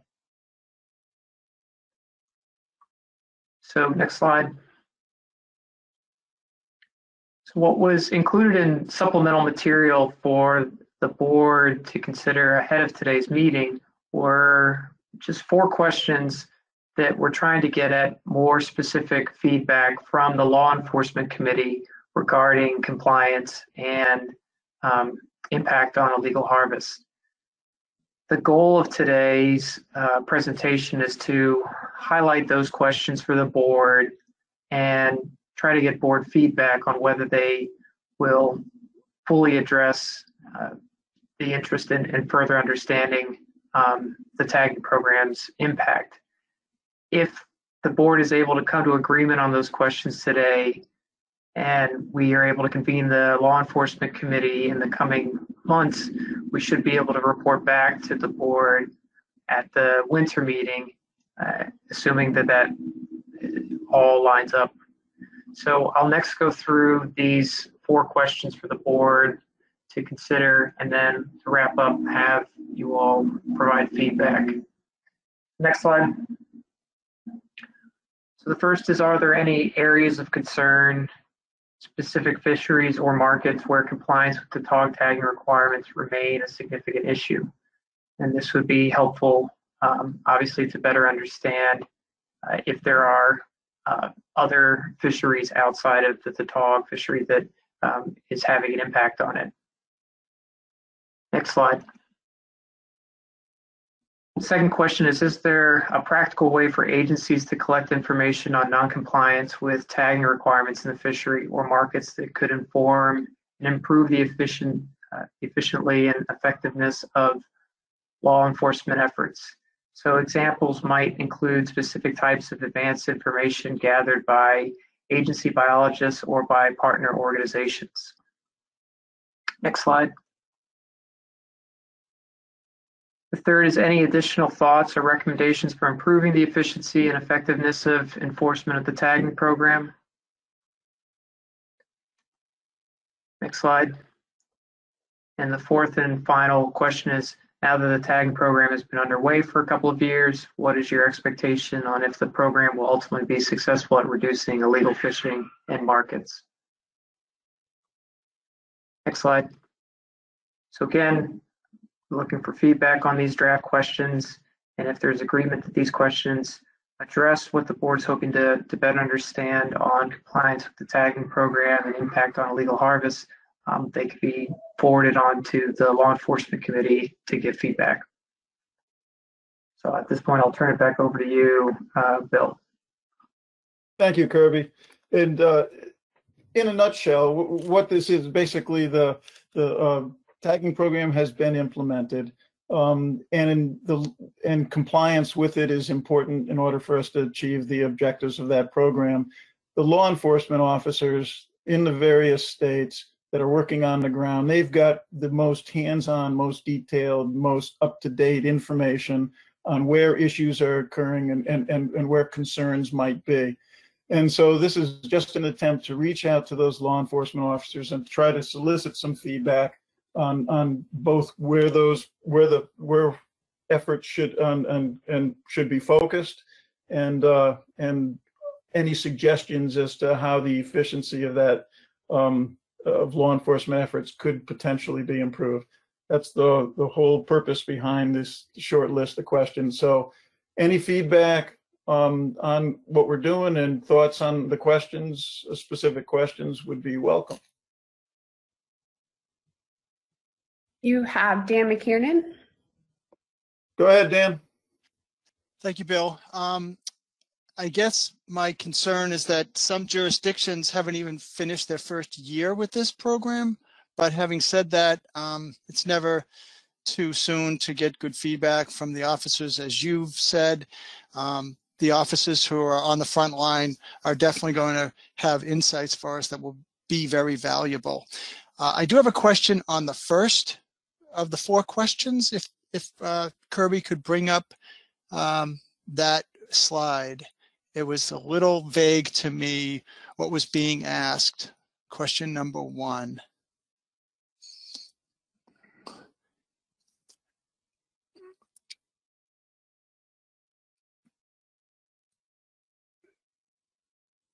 Is this supposed to identify, say, supply chain, situations where like a market may have some untagged Tautog? I mean, what is being asked of the officers to provide feedback on here? Hey, Dan. Yeah, this is hopefully will to get at the most specific information that the officers have. I think it should be accompanied by a suggestion or a request that they talk directly with the field staff, as you say, on the front lines, and whether it's specific geographic areas, whether it's specific type of markets, whether it's specific parts of the chain of custody, where the problems are occurring. I think that's the intent here. And if you or others think that this question needs to be fleshed out a little better to garner that information, and that's the feedback that we're looking for here. And I don't intend that I think it would take us a long time to wordsmith everything and get it perfect here. But I think following the meeting, working with Kirby to make some changes to these questions might be appropriate if they come after further thought. Okay, well, thanks for that. I'll yield. Next, you have Tom Fody. Tom. Yeah, one of the questions, one of the concerns I've always had is when we put rules in place is that states that are not required because they are basically markets. When I go to, like, say, Pennsylvania, I always check out the fish markets when going there. And I'm always concerned about when I see striped bass in the markets there, where they're coming from, because I know that there's transportation of illegal fish over the state lines. And if they're not required to use the tags in Pennsylvania, is that a loophole? Is that a problem? And I guess since Pennsylvania is not required to do tagging programs, how do we check on the input to their markets like that? I'm just curious on that. So Bill, this is Kirby. I can jump in. Go ahead, yes. Kirby. Yeah, this question came up, before the tagging program went into effect, which was for Pennsylvania because they don't have a fishery, but they do have markets, how to ensure enforcement. And Andy Shields, who, as you note, Pennsylvania doesn't sit on the board, did indicate that they were going to have their officers check to ensure that they had tags on fish in the marketplace. Now, I think to what Bill is trying to get at with these questions is this could be a set of follow-up questions to the LEC on these concerns that you're raising, Tom, of whether that is still the case, that they are checking in that marketplace to ensure that the tags are being applied, even though the state is not on the management board and does not have a fishery. Yeah, because it's not only the markets, it's also the restaurants, because that's where a lot of the talk wind up in.